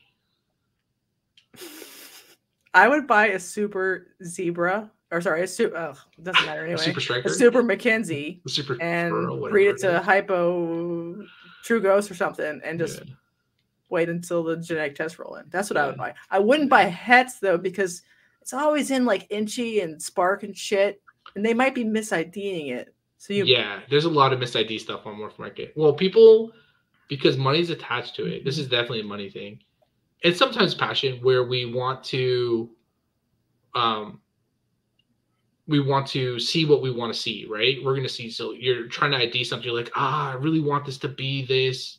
I'm really hoping to hit this combo, and you kind of see what you want to see, right? You think people see what they want to see in a project they otherwise Well, not a project, Right? but like in a combo they hatch out, right? Let's say you're really Right. aiming for like yellow belly, like we're talking about spark or Enchy zebra, right? Right, they'll make It's up like, oh, Mackenzie's in it maybe because it's an or inchy hats, spark, and right? it's like a Yeah, reducer yeah, bander right. That's my combo point. anyway. Yeah, so it's like, Yeah. oh, they just want to see it, right? I mean, that's what's wrong with lace. It's not because lace wasn't cool. It's because it's extremely difficult to ID in the single gene form. That's It basically why. also should be treated like a recessive. That's why it Yes. never took off. Yes. Well, that's what people. Well, there's a lot more to a project than just saying, "Hey, I got a new gene," and then give me $10,000. That's how a lot of people operate. Not everything is worthy of $10,000 price tag. It has to be significant. Lace didn't look different enough from a normal to really command $10,000 off the hop. And then what you said is very hard to ID, so people can just say a really nice normal. People missold laces all the time. Yeah, and I agree with you. So it made it hard to ID. So it takes a while to. But that's why I think people can neg a morph. It's because they're mad at it for fucking them at some point. Sure, whatever, that's a little different. If you want to say because you got fucked by it, well, that's kind of thing. I know someone that got out in Canada essentially because they put all their money into desert, and then the bad news came out, and then half their collection's worthless. Right. So you could be mad. I don't know. You could be mad at Sunset because you bought into Sunset when it was a baby and you thought it was good. It was $10,000, and then it browned out so bad you were disappointed in it as like a. But then I would hold you. But then I would hold you accountable and be like, you shouldn't be that disappointed. You got to work it out and make it better. You think? You got to. Well, everything's a project now, right? You can't just sit on one end and be like, well, this is all I'm ever gonna do is just pure Sunsets. I mean, that's true. Like they maybe didn't put the effort in. But let's say you bought, I don't know. I'm making fun of Sunset, but Sunset is fine. Just like I bought a Stranger. I could be mad at Stranger technically because I bought a female, and now that many males are $500, I could just go buy a male for $500 and probably make more money off of that male before that female even. That's like dollar cost averaging, right? Because now you're dollar cost averaging your Stranger project. Right. But I could be so mad at Stranger. I could start to shit on Stranger. I'm not, though. I think still think Stranger's weird and unique. Super cool. He's in here. Morphic Exotics. I don't know. It's Josh. He produced a really cool Stranger Het Clown combo female. Mm-hmm. I don't know if it's on his IG, but he should post it. And I would say go there and look at it after this. Morphic Exotics. I don't know. But he produced, like, Stranger makes really cool combos. Right. Sometimes they're not cool, but a lot of times they're unique. We're still trying to figure that out, like right? Stranger is in Yeah. But his doesn't really look it, but like you got to figure stuff out, right? We have to figure stuff out. Stranger's still being figured out. All right. Okay. Here's a question. What if somebody buys a zebra, never gets a chance to breed it, it comes out it's Mackenzie? Are they allowed to be mad at Mackenzie or zebra because, the price equalizes? I don't think it's going to equalize. I don't think it matters. I think people are still going to buy zebra for a premium because they want the zebra name. I don't think people should. I don't think zebra's going to drop over price to a $500 snake. Are you sure? I don't think so. We haven't seen it happen yet. What about when they are like? Do you think they'll suppress do you think the knowledge would be suppressed because the price it'd be the first time the price difference would be so drastic between the two? Right. When Hurricane Trick wasn't. Right. It was very close. It was close enough that it didn't matter. Do you think when Hurricane first came out, though, if someone had done it, they would have suppressed the test earlier? Well, people have done shady things already, so yes. Considering that so much shady things happen in this industry, yes. So then I guess my question is like, people tell you that you should breed stuff because you like it, blah, blah, blah, which is true. But you also breed it because it has a certain price point, that it will confer a certain price point benefit to its offspring. Well, people like things because there's a bit of price tag to it, right? It's why like localities people like, because there's a price, there's like an elitist feeling to be able to afford that snake or work with something. Right. So if your snake got nerfed, you're allowed to be mad at it, I think, in my opinion. Like, if you're like, sure, you can be mad at it, but it doesn't mean you have to shit all over it. You can just be mad. Like, your feelings shouldn't affect the market. Fuck you for doing that. I don't care. Shouldn't they affect the market because you are the market? Isn't that the whole point? Maybe, but like, what are you upset about in the sense of like if zebra? This is If you a very bought zebra for hypothetical 10, conversation. if you bought zebra for 10, Okay, well, okay, let's go to monsoon. Let's go to monsoon okay, because it's right there right now, right? If you spent $7,000 on it, and then 2024 they all dropped to 3,000, like I would be mad at it a little would you bit. be? I probably Like, wouldn't get out, but I'd probably be mad at it. right, that is okay. I think You only lock in your loss when you sell, right? Sell out, right? That's like stocks, yeah. I think you're right because even at $3,000, you're still gonna make back your money. It's not that far of a draw. Like, right, and you have the animals to breed for the rest of your life. And right? I think more important, yeah, that's the part that people forget. You could breed it for 7 years, but you can still be mad at it. I think the part of the problem is you should be mad at the seller who possibly knew the price was dropped and tried to sucker price you. I'd be more mad at the dangerous statement, sir. That is it doesn't matter if it's dangerous or not. Because then the seller has to like pre-adjust. Well, they don't have to pre-adjust. It's like a futures market for ball pythons. But at the same time it's like, what price drop do you get mad at, right? What's a normal price drop? So you think if 20% sellers did micro price drops every month, that would be more fair than doing like micro price? Yeah, probably, because like micro dosing. Human psychology would probably eat that better. Yeah, human psychology would eat that better.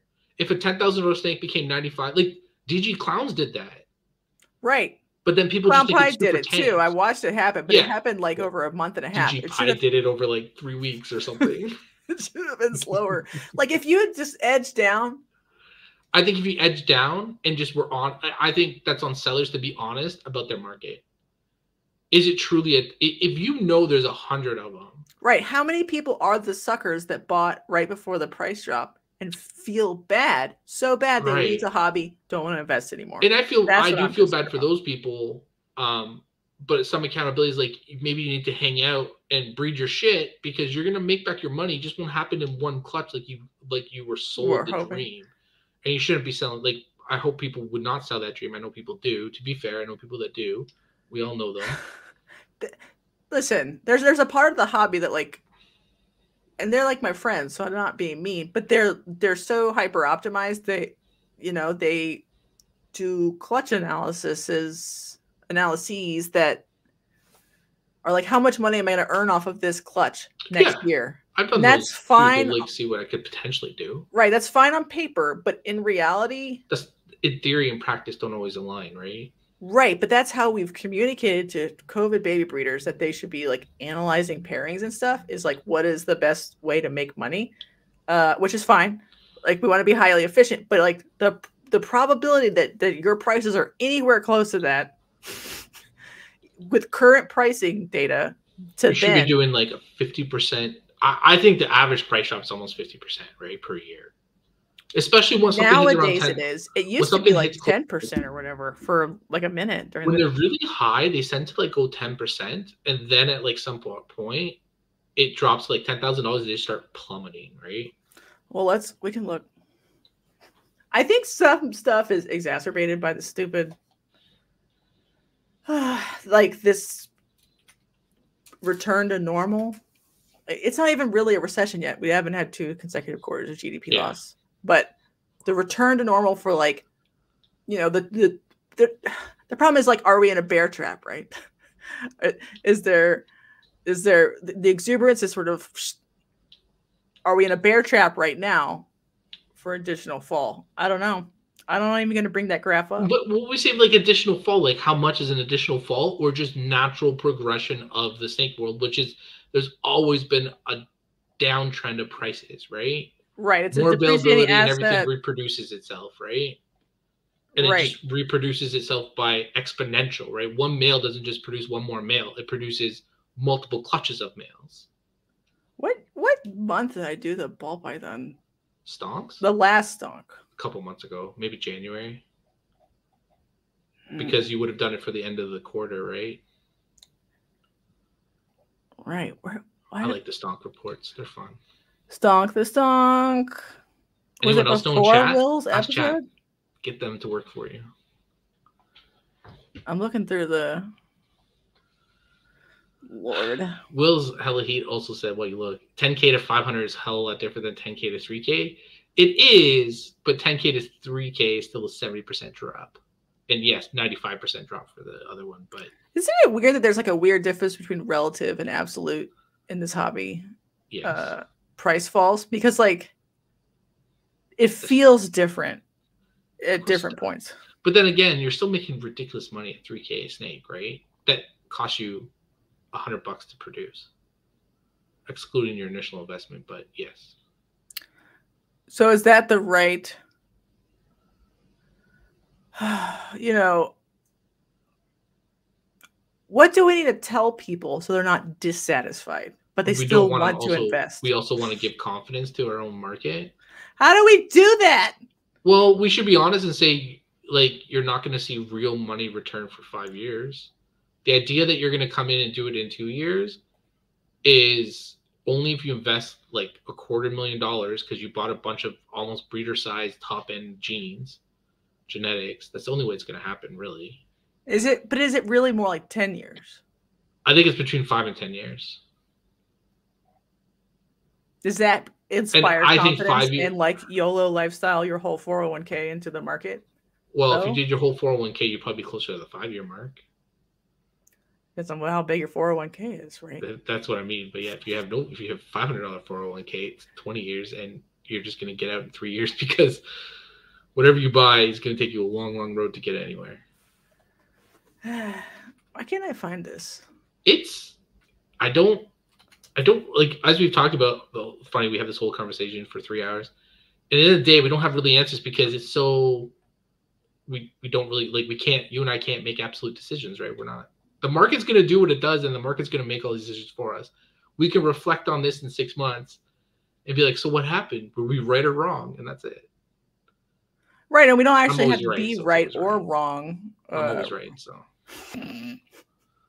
Maybe why I'm single. Why was I getting this? Oh. We're talking about something. Drop price. So what percent it drops per year? Yeah. So this is like 10-20% once it's already cheap. But Sunset's probably a better one. It was pretty like, so pre-29. 20-ish? It went up. The problem is the panda messes it up. This is actually new for it, but yeah. It's getting faster now, just like everything else is getting faster. Yeah, but it will. Dreamsicle is probably a really good rate because you've got a long history of it. So 3,900 to 3,100, that's not a big drop in a whole year. Male to male? Yeah. Female, and then the female, like the 3,000 to 3,800, that's a weird thing. But that had to be less numbers, right? Like just nobody really had them. Right. There weren't very many sold, period. But like 3,800 to 3,500 for females, that seems like these are pretty good numbers. To have them still be 1,100 in 2016, and you were producing them all the way to 2020 through 24. Right, you should be happy-ish. I think you should just be happy. Happy, he says. If you're producing 10 a year, starting in 2016, you're making 30 grand a year for many years, just off a pair of snakes, or like a couple pairs of snakes that cost you $3 a feet a week. That's an incredible rate of return.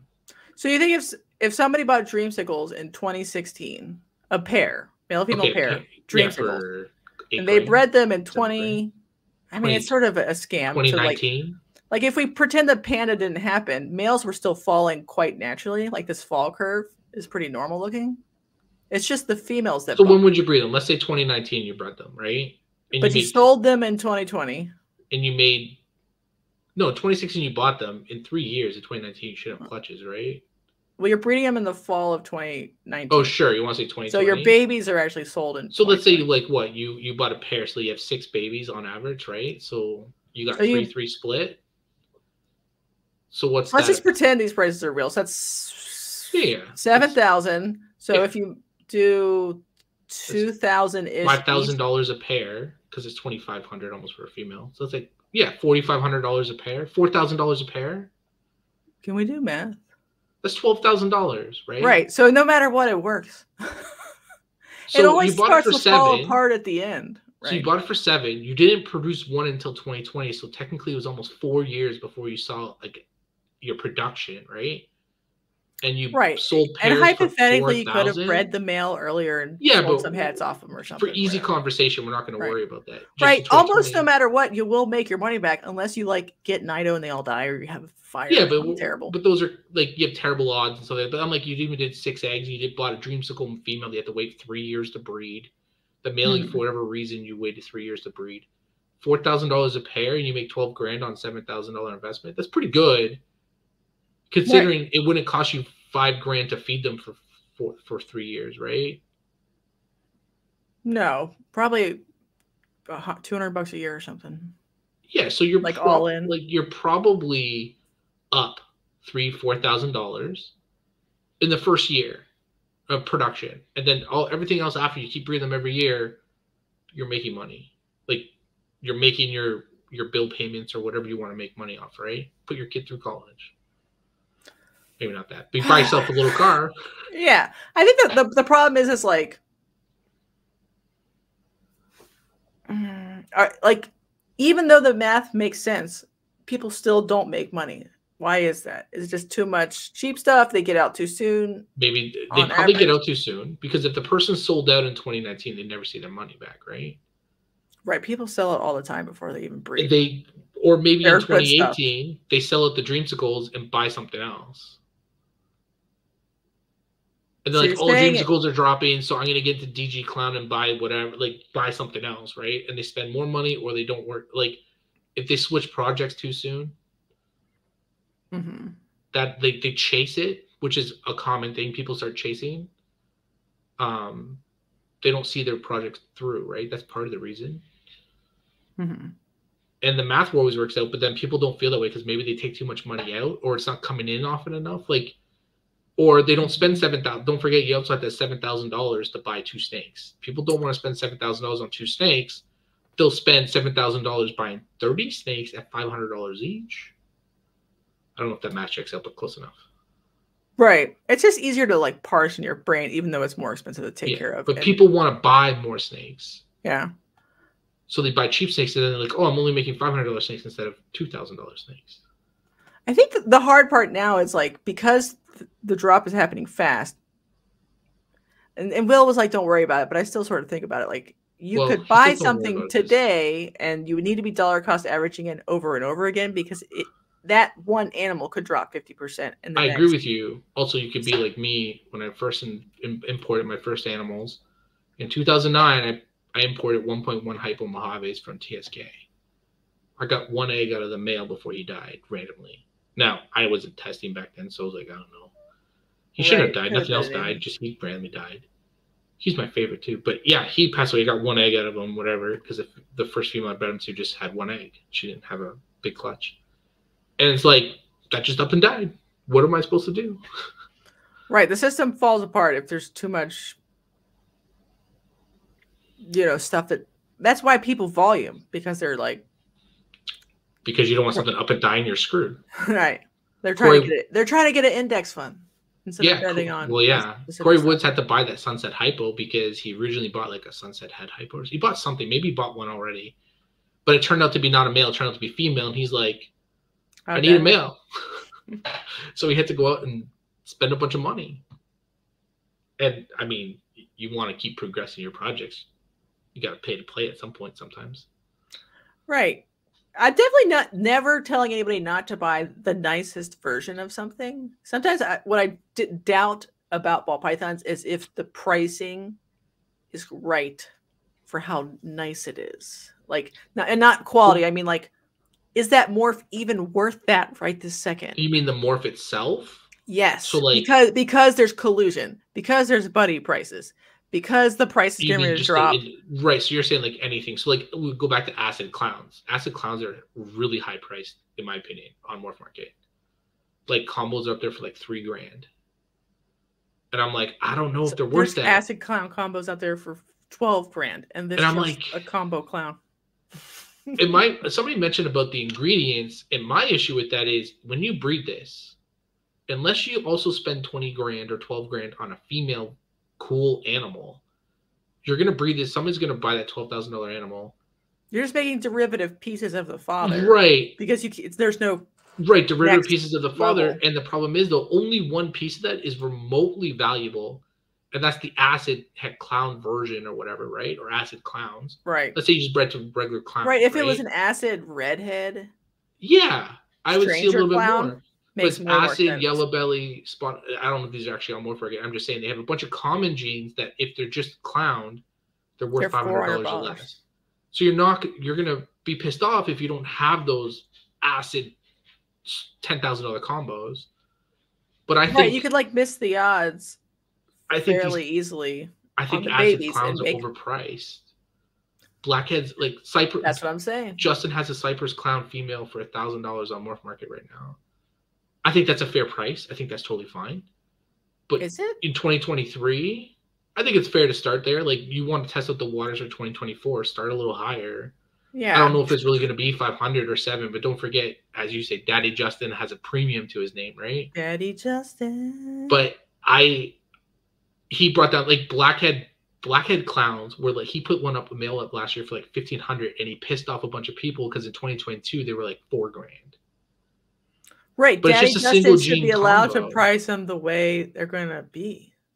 But I mean, people shouldn't get that mad because like if you made these for like this is where you talk about getting mad, right? Are you mad that you bought one for $4,000 now they're 1,500? I don't know. That's why I'm scared all the time. But you should be. I think you should be a little mad, but at the same time, we just proved it out really quickly with an unscientific version. The numbers will add out. If you bought a blackhead clown in 2022 for $4,000, a male, and then in 2023 males are 1,500. Maybe by the end of 2023 you're breeding, so you might have clutches now from him. And let's say you produce 7, like you're not going to breed them to one female. You breed them to a few. If you made blackhead clown males, you're going to sell them for $1,500, and you're going to make back your $4,000 in 3 animals, plus your holdback. What if they're only $800 because he doesn't breed until he's 18 months old? And you do it in 6 animals, right? It takes you a little. There's no more. I'm going to replace this in one animal or one clutch. I'm not going to make my money back in one clutch anymore. Right, and you have holdbacks that are free, that are good. Yeah, you're doing stuff. All of that's always true, but it still stresses people out that like you always have to go buy in high, watch it fall down, buy in high, watch it fall down. The emotions are hard to ride. Even I have to remind myself to to stay the course, and like you have to stick to it. But that's why I have a cool milk snake and black milk snakes with my buddy, because then I can play with cool animals all the time. Then I can play with cool animals too, and just be like, this is fun. Look, Canadians. They're I know. See, Morphic is not, but he hangs out with us. But I told you, man, Canadians will show up. They better show up because we need to show them Canadian. That all this shit I've been saying. The third hour. All I can say is that for 3 hours I've been talking about like Canadian market just needs some breeder stuff that's not crazy. We're not crazy that we actually show up. Because if nobody showed up that was Canadian, then it looks like I'm just talking on my ass. Mm-hmm. I think you guys need to have more shows, more get-togethers. I think we need more shows. More YouTube stuff that's like for Canadians, by Canadians, like a Canadian Pornhub. I don't know, whatever it takes. Yeah. I think more shows need to go back to like people need to pay the money to do shows. Everyone wants to do a show or something like that, but they want it to be profitable right away. And that's not always going to happen. Well, I put it this way. I know, but you shouldn't torture people by making them do unprofitable shows. Like agreed, but I was going to say this way. You don't have to make a big show. And people need to stop putting expectations to someone who's been doing shows for 20-odd years and they've grown their show to a bigger venue and stuff like that. Because the original shows when I was like 17 years old and I was working at them they were in a Legion. So I was 17, I couldn't drink, but all the people that were over 19 would go to the Legion, go downstairs in the bar after and go drink, right? Mm-hmm. They were just in a Legion. That's where I bought my Pictus geckos. Just in a crappy little Legion. And sometimes you just have to grow it up, and people need to stop. I mean, that's how a lot of the shows are in the States, right? Basketball things, church, community centers, for gyms. I've seen gyms. Yeah. And people in Canada just need to get off like it's going to be some big Tinley or something every time and be like, no, man, you just got to start somewhere. My only advice with that is like put it in major metro areas. So you have like a chance of getting 1,000 people through the door just to look. That's what I mean, like Winnipeg out of Manitoba, right? And people might just have to do really small shows and just get people like educate the public on animals, right? On just having these as pets, because that's where you start, right? You have to get more pet people in, and then they kind of grow into breeders. And just because Constricted Creation said it, if you bought Dreams in 2016, why are you still cranking out Dreams now?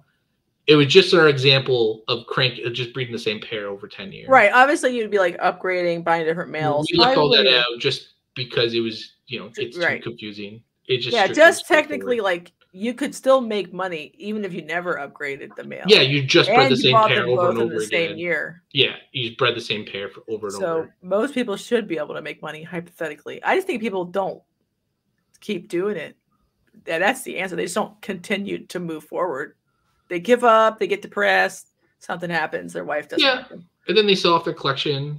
Canadians are care less about bull. I think that's the market in general. People are shifting into other species all the time, but I think that has less to do with ball python. Like, that has to do more with money and less to do with like passion, and their passion is money, because I think those people are trying to chase the species. They're like, oh, I see hognoses selling, I'm gonna go buy hognoses, or I'm gonna go buy, Mandarin rat snakes or something. The way you know that is absolutely true is if when they get out, they don't keep a single pet. Yes. Like, you talked about that when people bought all these palmettos and like, I made so much money off palmettos, and they don't have a literally fuck them. You're gonna sell out and not keep one happy pet of anything. Like, if you're getting out of ball pythons, keep one. You liked it hypothetically, right?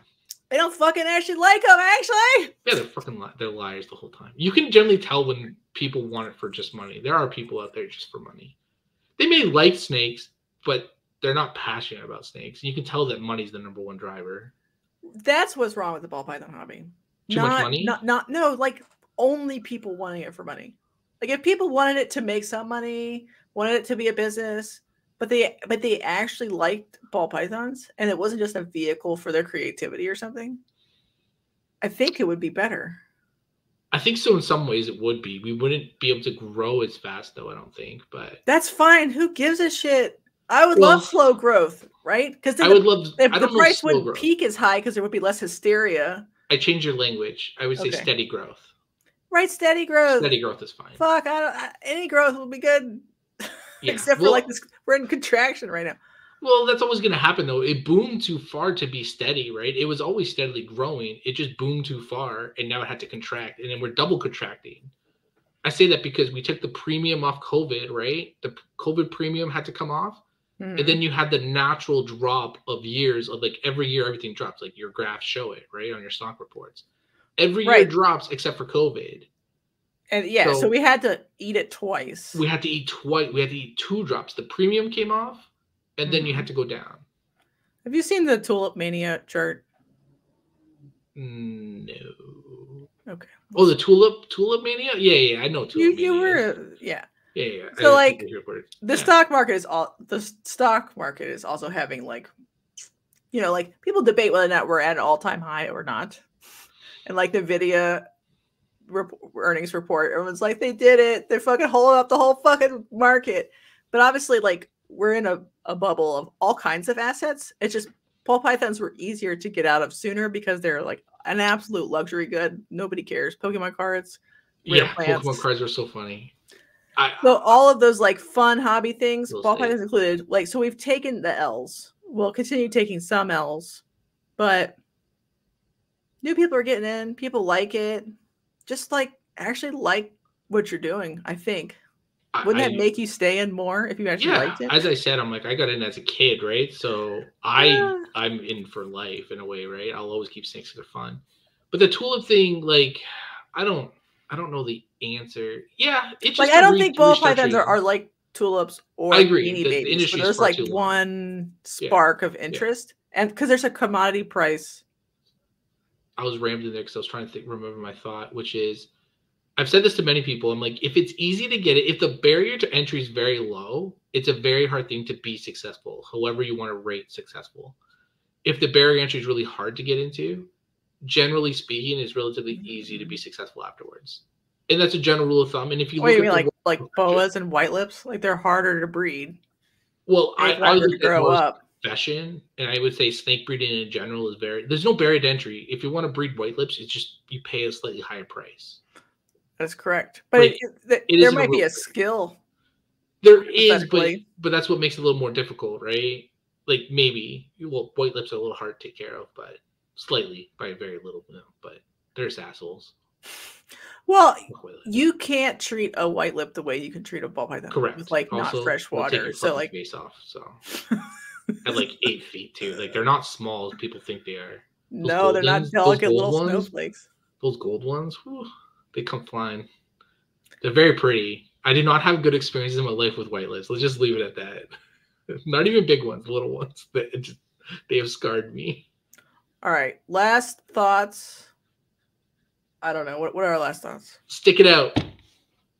Right. You only lock in your loss when you sell. Right. Stick it out. Obviously, if you have life things taking you away, that's totally fine. Right. Take care of your family and your kids and whatever. But stick it out. Snakes aren't going anywhere. There's always, and don't get caught by FOMO. There's always another snake, unless I'm selling it. Then you have to buy it. Or Jessica's selling it. Yeah, please do. I got to plug the person that put me on her podcast. Yeah, or corn snakes. Everyone, corn snakes. Switch to corn snakes. Please. No, don't. I don't want people to keep them if they don't like them. But I think I want to see that they're not just pet slop, because they're fucking nuts if you look at them. You really look at them. I'm gonna buy some Miamis from you. Okay, I'll ship you a wholesale pack. You can That's sell them really in Canada. Cheap. I don't want to sell them in Canada. Actually, we'll talk. That's actually not bad. I know people that probably want. A lot of people are like that. I'm like, yeah, I'll just send you 20 to fucking Taiwan. Like, if you want to, I might as well send you 20. It's like not that much of a difference price wise. Yeah. The price wise doesn't matter. I'm like, I don't know if I can. You just have to be able to sell it. All right. Yeah, I hope people are still keeping it happy. I just, enjoy your fucking snakes, people. Right. We have this like seasonal like bump right now. I think there's going to be doldrums again this summer. I think there's going to be a lot of animals produced. Yeah, this fall. There's seasonality to the year. Just don't get like too excited or too negative. Just keep having fun, keeping snakes. Yeah. That's what I think. Try a new species. That's kind of the conclusion we came to. Try a new species. Or even just try selling cork or leaves or art. Because like that would, keep your spirits up. Yeah. Yeah. When you actually make money. Dylan McNeil, I know he's got carpet pythons. He loves his new carpet pythons. Yeah, carpets are fun. Do everything. Buy some blue tongues also. Yeah, blue tongues are cool too. Right. Have fun. You should be able to make money. And the only time you're not making money is when you're selling out to get out pennies on the dollar. Because you're correct. You're never going to get your money that you think it's worth. The sharks will circle and you're done. All right. Let's wave to these beautiful people. We did it. Thank you, everybody, for being here. Thank you. Thanks for hanging out. Aaron, we did it. Canadian Pride Month. Sing the song. Sing us out. No, I can't. National anthem. We're not doing it. Come on, a little bit. No, no, not